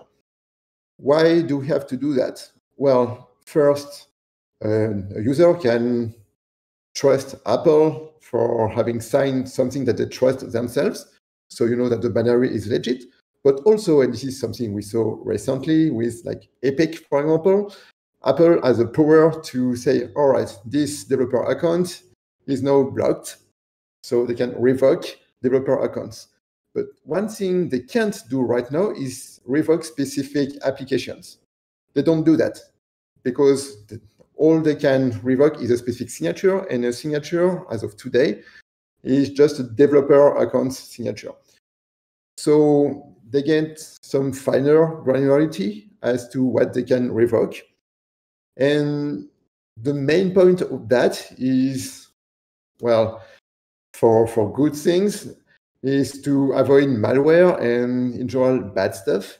And it seems to work pretty well. I mean, I'm pretty sure that every single day you have a shitload of people submitting things to the App Store. So either malware or things pretending to be your bank, but it's not the real app from a bank. This is just to steal your credentials. And it seems like this kind of problem doesn't exist in the Apple world, but it probably does. And it's just a bunch of people trying to review stuff, plus some automation, which is what we get with the new notarization procedure, and the ability for Apple to revoke developer accounts. But wait, now one follow-up question. Yeah. So why wouldn't the malware try to use an ad hoc code signing? So ad hoc code signing would still be quarantined first. So if you download it from the web browser, which is the main infection vector for malware, it's not going to work. So that's one thing. Yeah. Wait, so if we provide Zig tarballs on the website, will they work, or do we have to do something else? I think, Andrew, that Frank was the thing is with current code signing, which is not really signing but just hashing, this is not possible. But I think what Frank is saying is that since they want, even though we are putting our hands into the algorithm and messing around with it, they don't want people to see. They don't want people to get their hands in because they want people to see developers to see code signing as an obscure, like an opaque box, so that they can in the future swap out the implementation, make it a proper signature, which is not currently, and at that point, what Frank was describing can come into effect. I'm not totally convinced about that, but even with ad hoc code signing, which is just a hash, it means that whenever Apple decides to block something, in order for the malware to keep working, it has to be changed somehow. So it's an obstacle. So yeah, that I makes just sense. want to add that I didn't set up this Mac to be able to SSH to my Arc Linux, but I can generate the code signature there and run it here, no problem. But then again, I use SCP to copy the files over, and there is no quarantine. So I'm not sure whether does it only apply maybe to downloads from the web browser maybe or something, or maybe apps rather than binaries, because this is just a Mac-O, so. So if you use something that's not quarantined, such as cur or whatever, everything you download is not going to be quarantined. If you download something using your web browser, which is what most people do, then everything is going to be quarantined. Which is why when you use something like cur something by sh to install Rust or whatever, this thing doesn't need to be signed. But if you download it from a browser, it's not going to work. Well, it will work, but a user has to say, okay, I trust this. Please open. Right. Yeah, okay. Wow.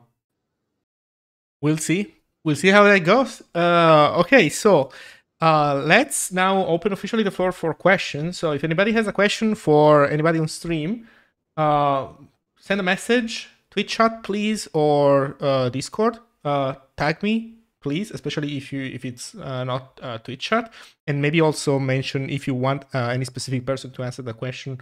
Mention also their name. Let's see. I'm scrolling up the chat to see if there was anything else that any question that was asked earlier that we might want to bring up, but I can't find anything for now. So okay, so the first question is from Felix. Frank, how do you get these athletic? How do you get swole as a programmer?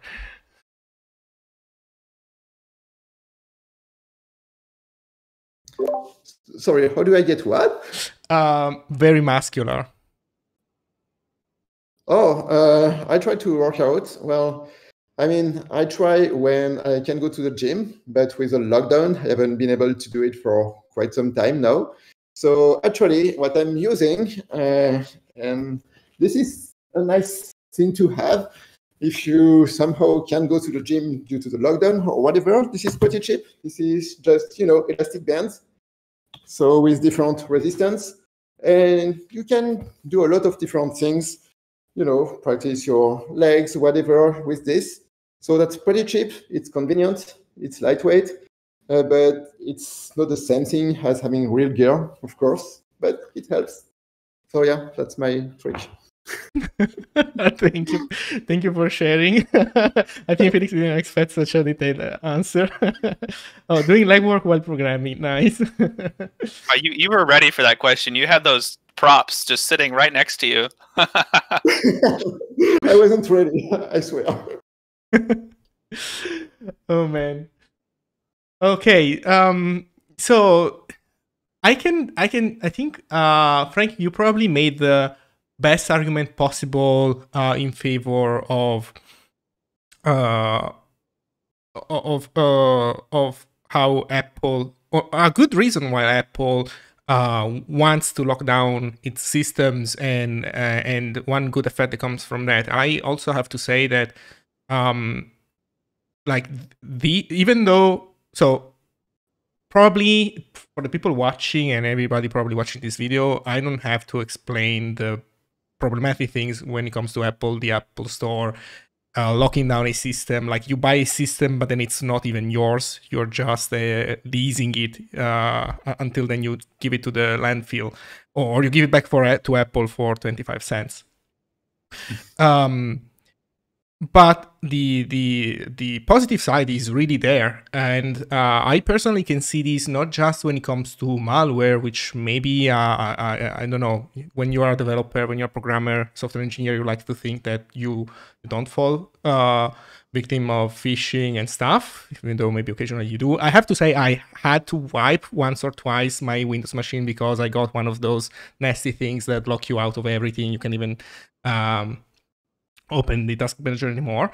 But I think in the Apple world, you can see that even in other situations where so I think that for people there are what I'm trying to say is that there are clearly a benefit for when for a system used by somebody that is not maybe super tech literate. So you give a computer to your grandma and you know that she's not going to get her money stole by a fake bank app, probably, or at least that the chances of that happening on a Mac are lower than happening on a Windows PC.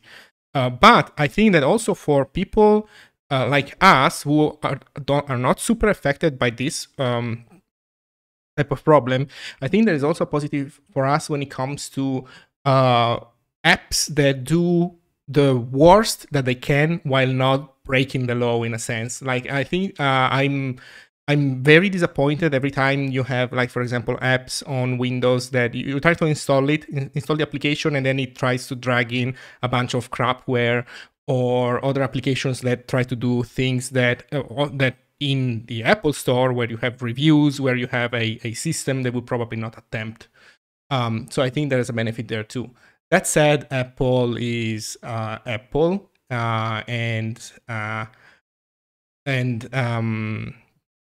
Epic learned that the hard way, I guess.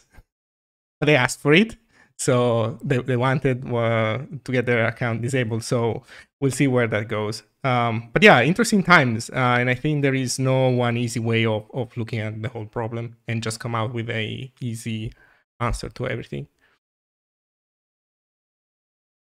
I think that's fair enough to say, but I also want to present the other angle, which is my angle, which is that I think every CPU cycle spent on code signing and validating signatures in the kernel is just a wasted CPU cycle.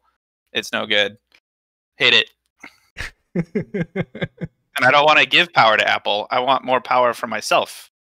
I don't want the power to be in the proprietary kernel code where they just push a release and then now they decide what you can or can't run on your hardware. No good. That's also reasonable. I mean, we probably should see at what the jailbreak scene is going to bring us in that regard. Oh yeah, so, I actually have a prediction on that. I predict that very soon there's going to be a shell that is a loader. So in the shell, everything you run, the shell is being like the kernel. It's parsing the ELF file. It's load because it's position independent executables. So it just ignores the code signature and it just loads all the sections. It's somewhere in memory and then jumps to it. That's my prediction. Jakub, you wanted to say something? Oh no, I was just gonna jump on the bandwagon here and say that yeah, for typical users, it's fine. You've got Rosetta, so you don't have to everything works. But if I want to use ARM and I want to M1 is pretty impressive. Like I have to admit, like I recompiled LLVM yesterday 3 times. Yeah, Frank says that this is my fetch. Maybe it is. I don't know. It was my mistake once, and then I just did it twice again. It actually took only 20 minutes, and this is on the MacBook Air. No fans, nothing like this, and it's very impressive what you can do with a system like that. If you design it yourself, that's cool. But yeah, but at the same time, Apple has got everything vertically integrated now. They own the entire stack, I think, right? Do they? I think so.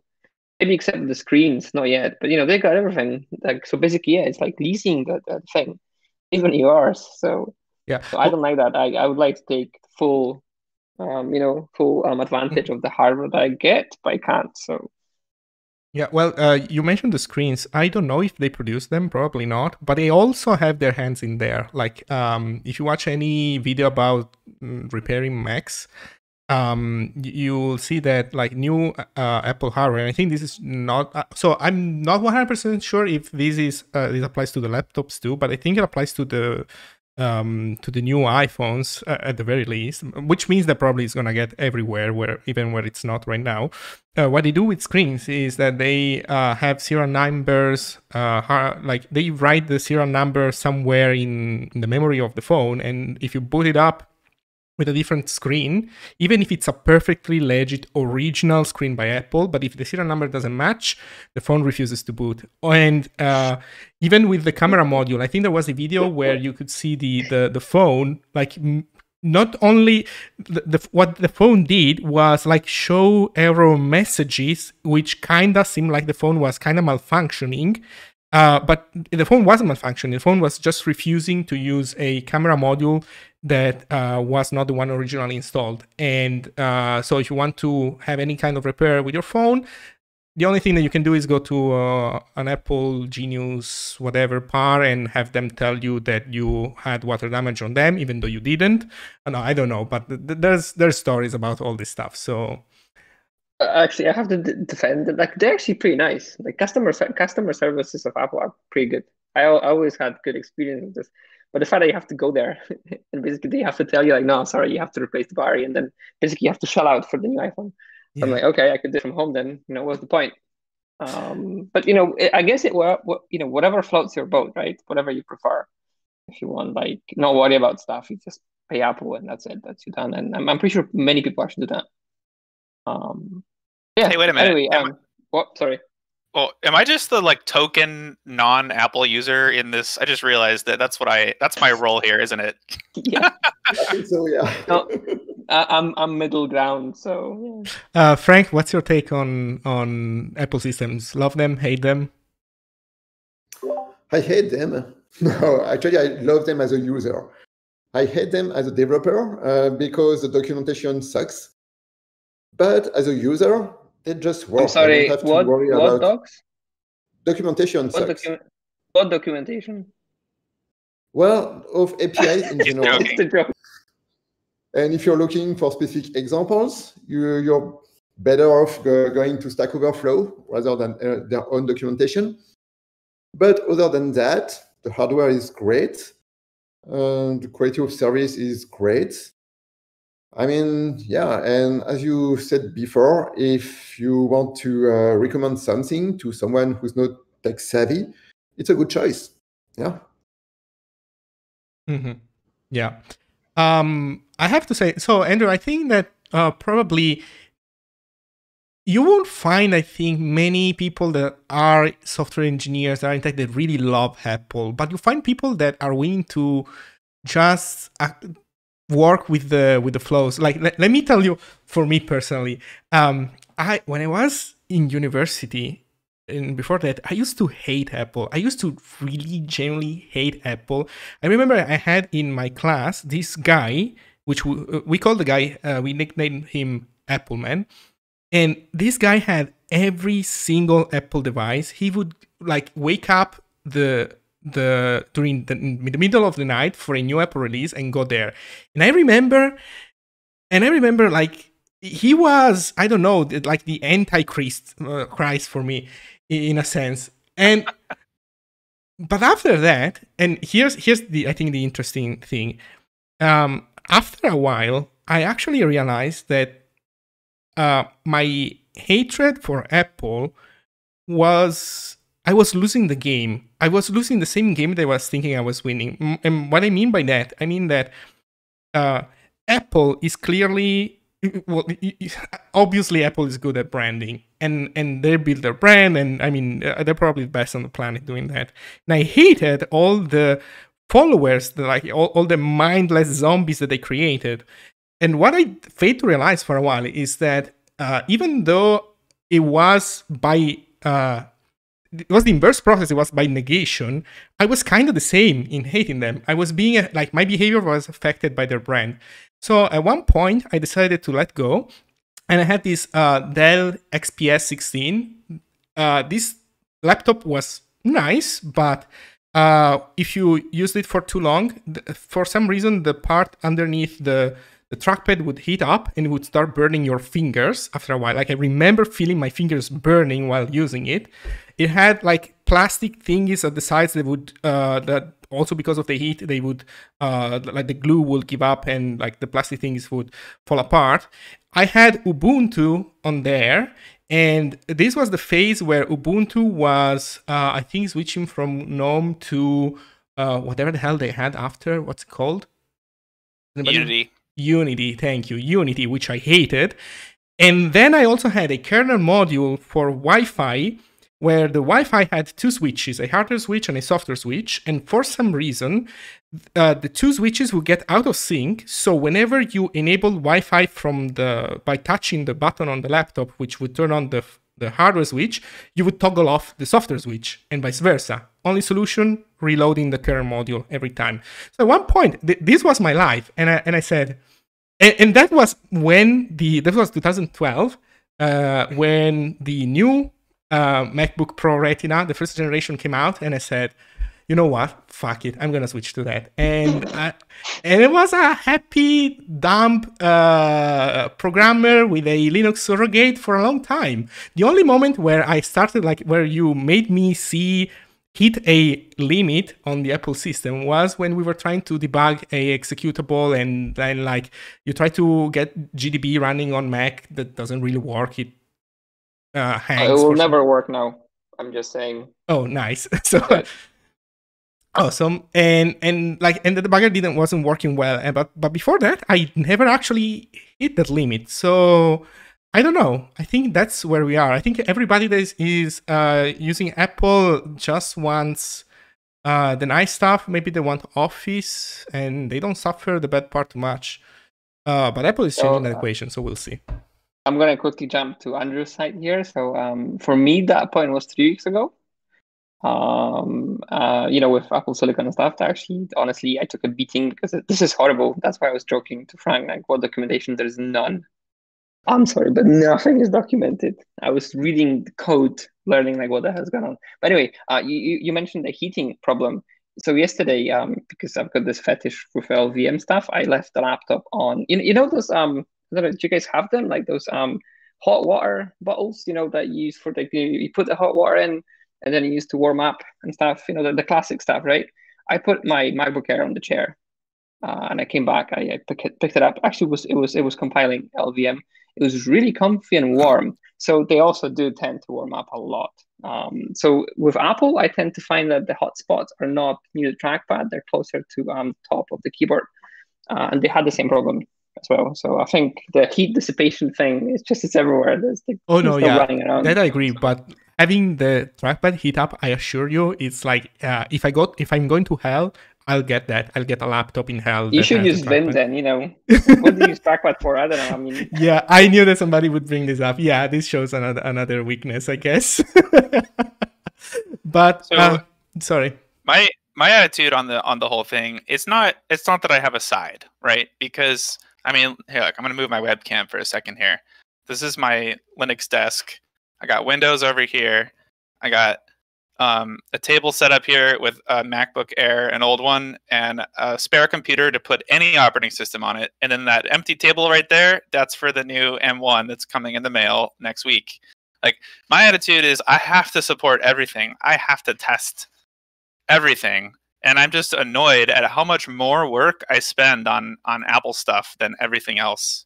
That's my take on it. It's not sides. It's just like, man, how much hoops do I have to jump through for this one thing? Yeah. And one more hoop to jump through at the next Apple keynote.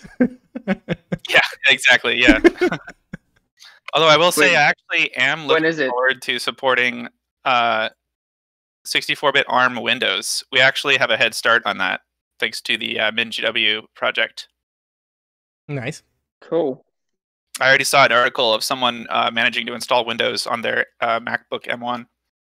Yeah, I think Frank tweeted this stuff. I think it was yesterday or something, and I had a look as well. Yeah, and it worked. So there you go. I see. I think, Andrew, you know what?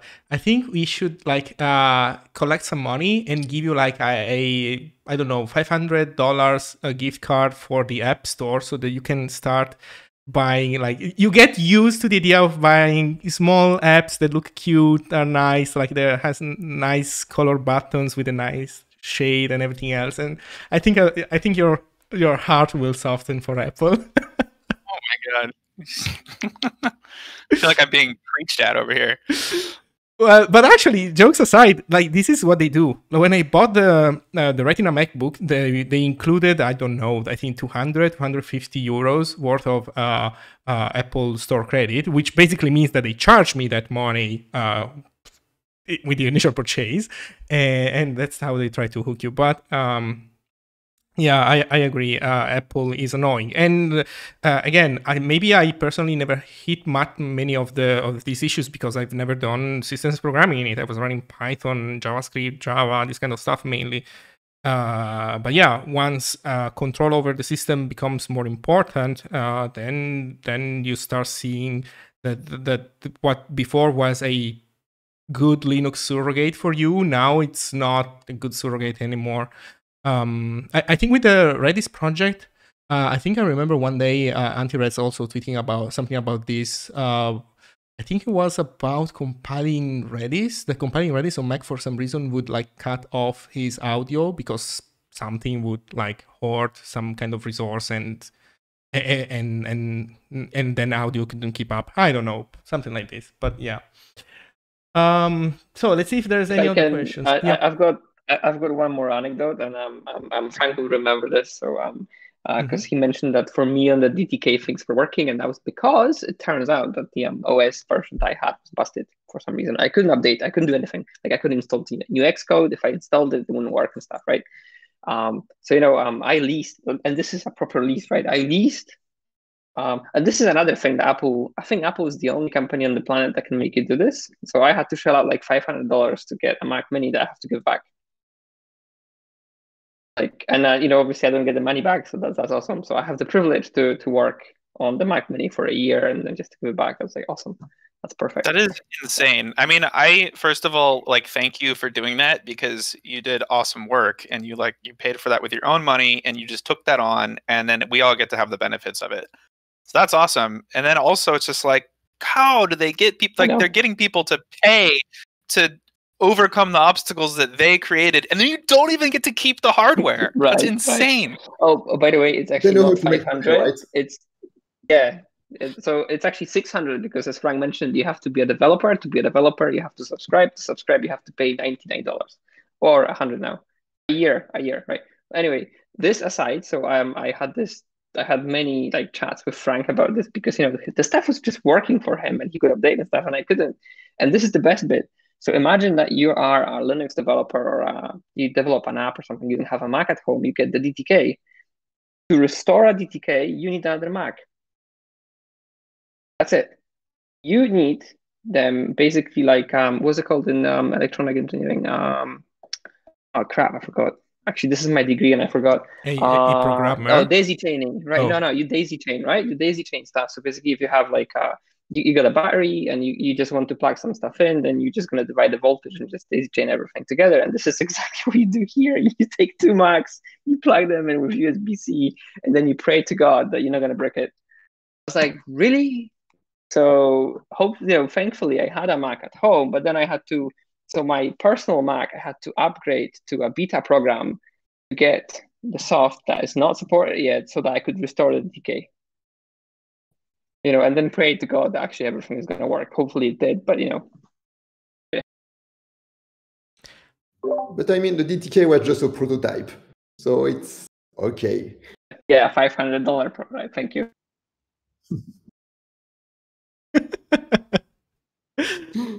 Yeah, the Apple experience, Protty saying in chat, pretty much. Well, it can be everything. I don't know. I think open source has to step up. the only thing that comes from me is that honestly, for me personally, the equation in favor of Apple is starting to change a little bit. Like this code signing thing is really annoying, and the more things pile up, the more developers will think of moving somewhere else. And at the end of the day, that's pretty much it. Nothing more. We'll see how it goes. So, I want to see more ARM out there. Honestly, it's actually it's a really good experience, even coding for. I know it's more difficult because of the fact that instructions are fixed length, but and you have to twist your arm once or twice, but it's really good. It's really cool architecture. Nice pun. Oh, by the way, so Jakub mentioned it was not intended, but Jakub mentioned that compiling an LLVM on a MacBook Air, Apple Silicon, takes 20 minutes. Andrew, how long does it take you to compile on Linux? To compile LLVM, I have a pretty beefy laptop. I think I can hit or beat that at Mark. Okay. It's not. I should probably be more precise here. It's not the entire LLVM. It's only the stuff that we need for Zig. So that's Clang extra tools plus LD, because we don't need all the other crap, right? Oh, and this is. So I gave you a present, Andrew. Now I'm gonna take it back. Sorry, apologies. There is LLVM 11.01 release client 1 that's out there, and I actually used it, and guess what? It's not been patched yet. So any of you Mac users, install from Homebrew, because you're gonna still have to apply the same patches that Frank and I found for you, because LLVM config is not fixed. Yay! But we will be able to apply those patches to the Bootstrap repository, right? Yes. And we can, and that's the one we're using to produce the tarballs. So if you use that, it will work, right? Yeah, if we do this, then it should be fine.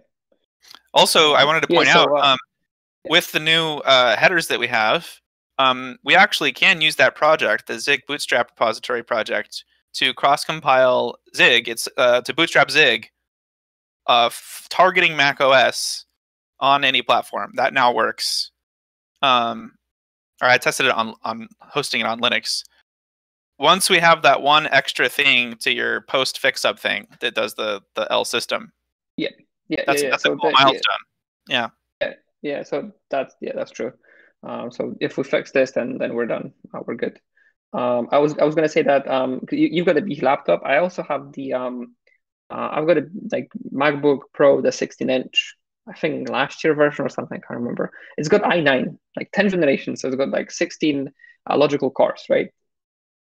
Pretty fast, and it's actually slower than M1. It's so sad. I mean, obviously I didn't run the benches yet, proper benches, but it feels slower, especially if you compare core to core.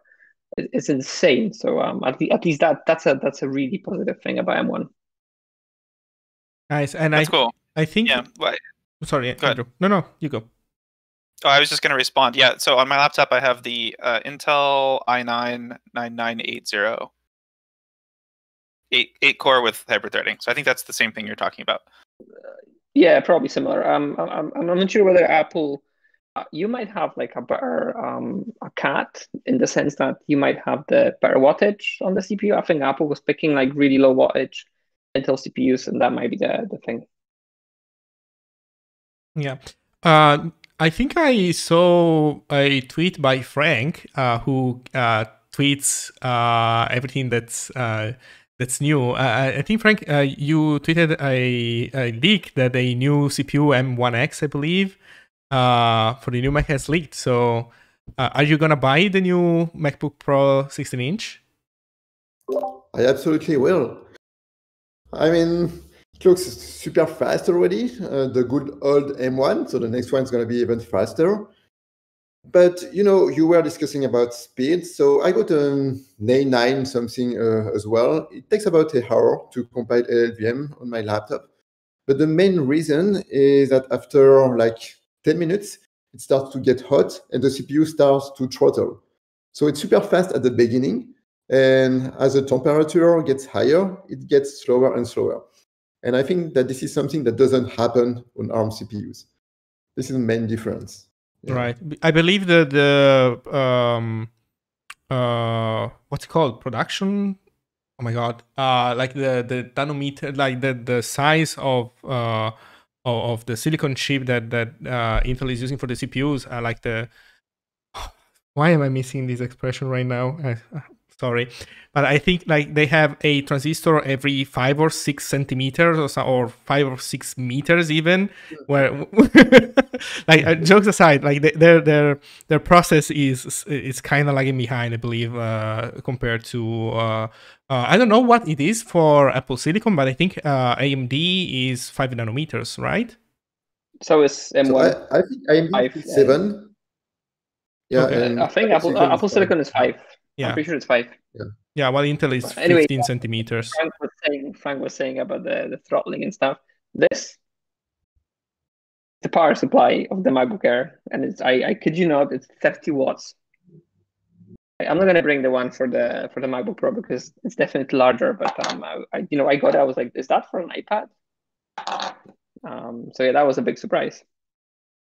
Right. So the power draw is very low, is what you're saying, Yeah. right? Yeah. I see. Makes sense. Yeah, Nipsey is saying centimeters. Yeah, it's an hyperbole.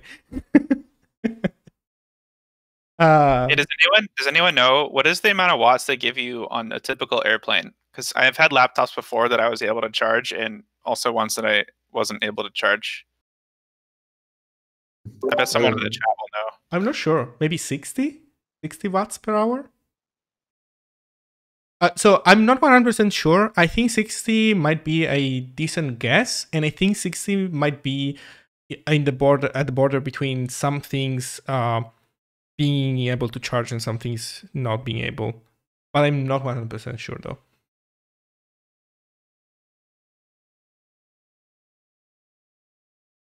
Yeah, not watts per hour. Watts. That's it.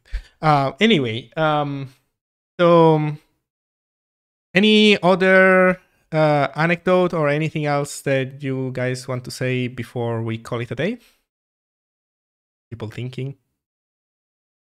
Let's give them a second. Well, we were talking about Apple controlling the operating system. Yeah. What they do control is not just the operating system, it's actually the whole ecosystem. Look at this. All right, I just bought this. This is the new HomePod Mini. Yeah. Pretty cheap. However, if you want this thing to be useful, you need Apple Music. And if you want to control it, you need an Apple device, like this one. And if you want Apple glasses and stuff, and then move to a different place and keep listening to what you were doing, you need an iPhone. And since you have pretty much everything, you need an Apple laptop. And because everything works really well together, you need this as well. And this is how you got hooked, actually. You just buy one Apple item, and then you're like, okay, this is going to work really well with my iPhone. And my iPhone is going to work really well with this, and so on and so forth. Yeah. So they control the whole thing. I mean, I can use Spotify or whatever with this, but this is not going to be the same experience than if I use just Apple products. Yeah. And they're pretty good at it, right? They are really the good. ecosystem. I think they're the best in actually giving you this experience. That's true. Yeah. Holy shit. But then again, I think it was Frank who posted a tweet. Maybe it wasn't you. I can't remember. Somebody actually managed to finally get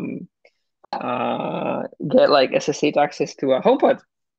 So somebody I think managed to jailbreak it, which means they can actually do more stuff. You can actually see what's inside rather than whatever they give you. So. Yeah, by the way, Frank, that's a really good point for good or worse that is. But I mean, it's nice. Like there was Isaac Yonemoto the other day tweeting that he was asking about what's a good way of copy pasting something from your mobile device to your computer. And if you don't have anything Apple, I guess the shortest path is using an instant messaging app. You send the message to yourself, and then you access the same messaging application from your desktop. If you don't have WhatsApp, if you have WhatsApp, you can kind of do that too, but it's even worse. On Apple devices, copy from one, paste in the other. You're done. It just works. I'm going to pull Frank here, and I hope that he's going to give his story about airdrop, because that was actually very informative as well, right? You love airdrop, so feel free to jump in. So yeah, just for an anecdote about airdrop. I'm a fashion photographer, and when I do fashion shows, right after a presentation, a lot of models come to see me because they want to get the pictures. And I just use airdrop for that. It's absolutely amazing. Everybody with an iPhone can get the pictures right away. And that only works with Apple. Yeah. Are we going to get I think people pay for convenience. Apple, if you're watching, yes, we roasted you a little bit in the beginning. Yes, we have one guy here who is supposed to be the counter voice so that we look well balanced, but wink wink, throw Apple hardware at us. Thank you. I don't know. I think we are not. I think we are too honest and natural to actually be good Apple. I don't know, faces. But the integration is real, and even for all these things, it's not like Apple invented them. I remember that you could copy files over Bluetooth even before Apple came out with AirDrop, or actually I don't know the precise timeline, but it's not something unique. The problem is that Bluetooth has always been crappy in so many ways. Headphones, I don't know, maybe today it's different, but before I switched to the Apple ecosystem, because I too have the freaking earbuds and stuff. But I remember pairing my headphones over Bluetooth with two different devices, annoying, sharing files over Bluetooth, janky. I don't know. Not everything was worse, but things haven't improved much, and Apple has just been able to improve. I like how I get a call and my phone rings, and and my computer rings, so I can take the phone call from. I get a call, and I can take the phone call from my laptop, and it just works. That said, actually, I want to give a counterpoint here. When I'm at home and suddenly like 5 devices start ringing at the same time, it's pretty annoying. So I'm just, this is one of the negative things. You need more devices. At one point, then you start hearing this global ring. You don't care anymore. Yeah, thanks. I need less. Okay. You need an Apple chip. Fewer, no less. Man, no, yeah, that's true. I think you can configure this, but like the fact that you can interoperate, like the ecosystem is good. It's a trap. It's a honey trap, but it is what it is. And that said, I remember that the only software that gave me an experience that for me was comparable with what I'm getting with Apple was Nokia at the time where it had Symbian, and you had like a Nokia PC Suite installed on your computer, and you could do a lot of good stuff with that, old times, I guess, by today's standard. But anyway, this is where we are. Andrew, you don't look happy about where the discussion is going. I'm just anti-advertisement. Well, you know what? I think these are the real takeaway is that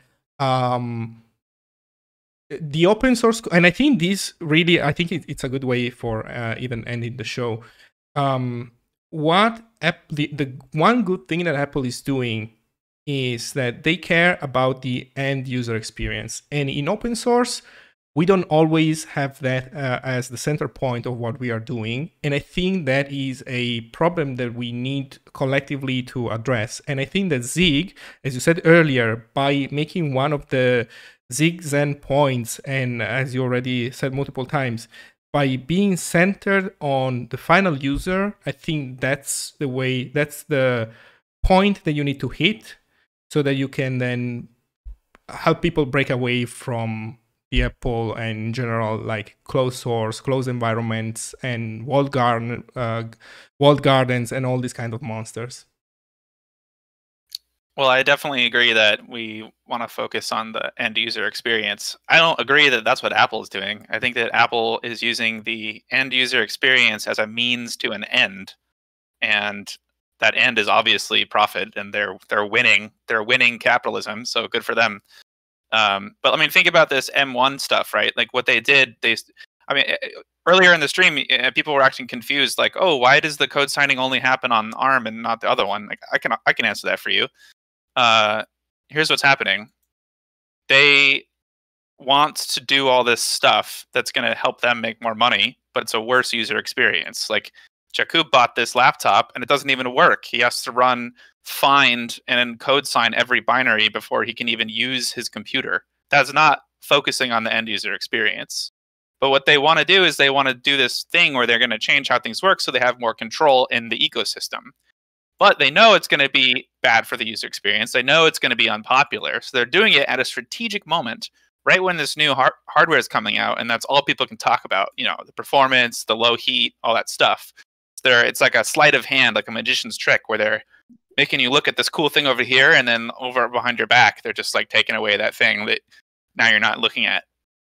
So do they create a good user experience? Yeah, you know, they do a pretty good job. Things generally work, and that's how they can get you to participate in the ecosystem. But like, don't be fooled that that's their goal, right? Their goal is to get to open your wallet and dump it all out, right? Yeah, I agree. But we need to be able to match that. Otherwise, you can't even blame people for choosing, I guess, the least of all evils. Again, it depends on your use case. But I agree 100% with your point about the magician trick. The problem, though, is that they can afford to do that because they provided so much value on one end that they can then play these tricks. If it was somebody else, probably it wouldn't work. But in any case, this just goes to show that we can do better. And at the very least, if we don't try to play weird tricks, it means that we can reach a higher ceiling even from the software point of view. So something, I guess, to think about for the people watching. Yeah, I mean, to turn it to more a positive note, as far as Zig is concerned, the end user experience is our actual goal. That's the difference between Zig Software Foundation and Apple, is that the end user experience is the goal. There's no money goal. The money is a means to accomplish that goal rather than vice versa. So that's the positive note that we can end it on. So if Apple is listening, give us the copyright draw, and we're gonna be fine for now. Yeah. as a start, and then we can talk about more stuff. So. Yeah. Okay. Any final words? Let's do maybe a round for any closing thoughts. Frank, do you want to start? Yeah, I'm just super excited about ARM CPUs in general, and I saw that the M1 has some interesting instructions to speed up crypto. So that's super exciting to me, and I hope to be able to use these instructions for Zig to speed up SHA-2, SHA-3, and more. So that's pretty cool, and one of the reasons I'm excited about these new CPUs. Yeah. Okay. Andrew? Yeah. I just, despite my words a minute ago, I got one of these laptops coming thanks to a generous donor, and I'm very interested in making the Zig user experience to be on par with how it is everywhere else. Awesome. Jakub? We're getting there. The poor guy that is doing the actual work. Yeah, we're getting there. Believe it or not, I did enjoy it, except for the fact that there's no docs. But now I guess I know where to look. The other thing I wanted to point out, because Frank said that there is some tweaks to the ARM instruction set. There's more because the calling convention is different as well. Jakub, you are the documentation right now. I hope you realize that. Cool. I promise, LVM guys, I'm gonna come over to you and I'm gonna port the stuff over. I just don't like C++, but Give them a Zig file. And they link to it. I'm sorry, but that's exactly what I was doing to the Go guys, and everybody ignored me. So I was like, oh, okay.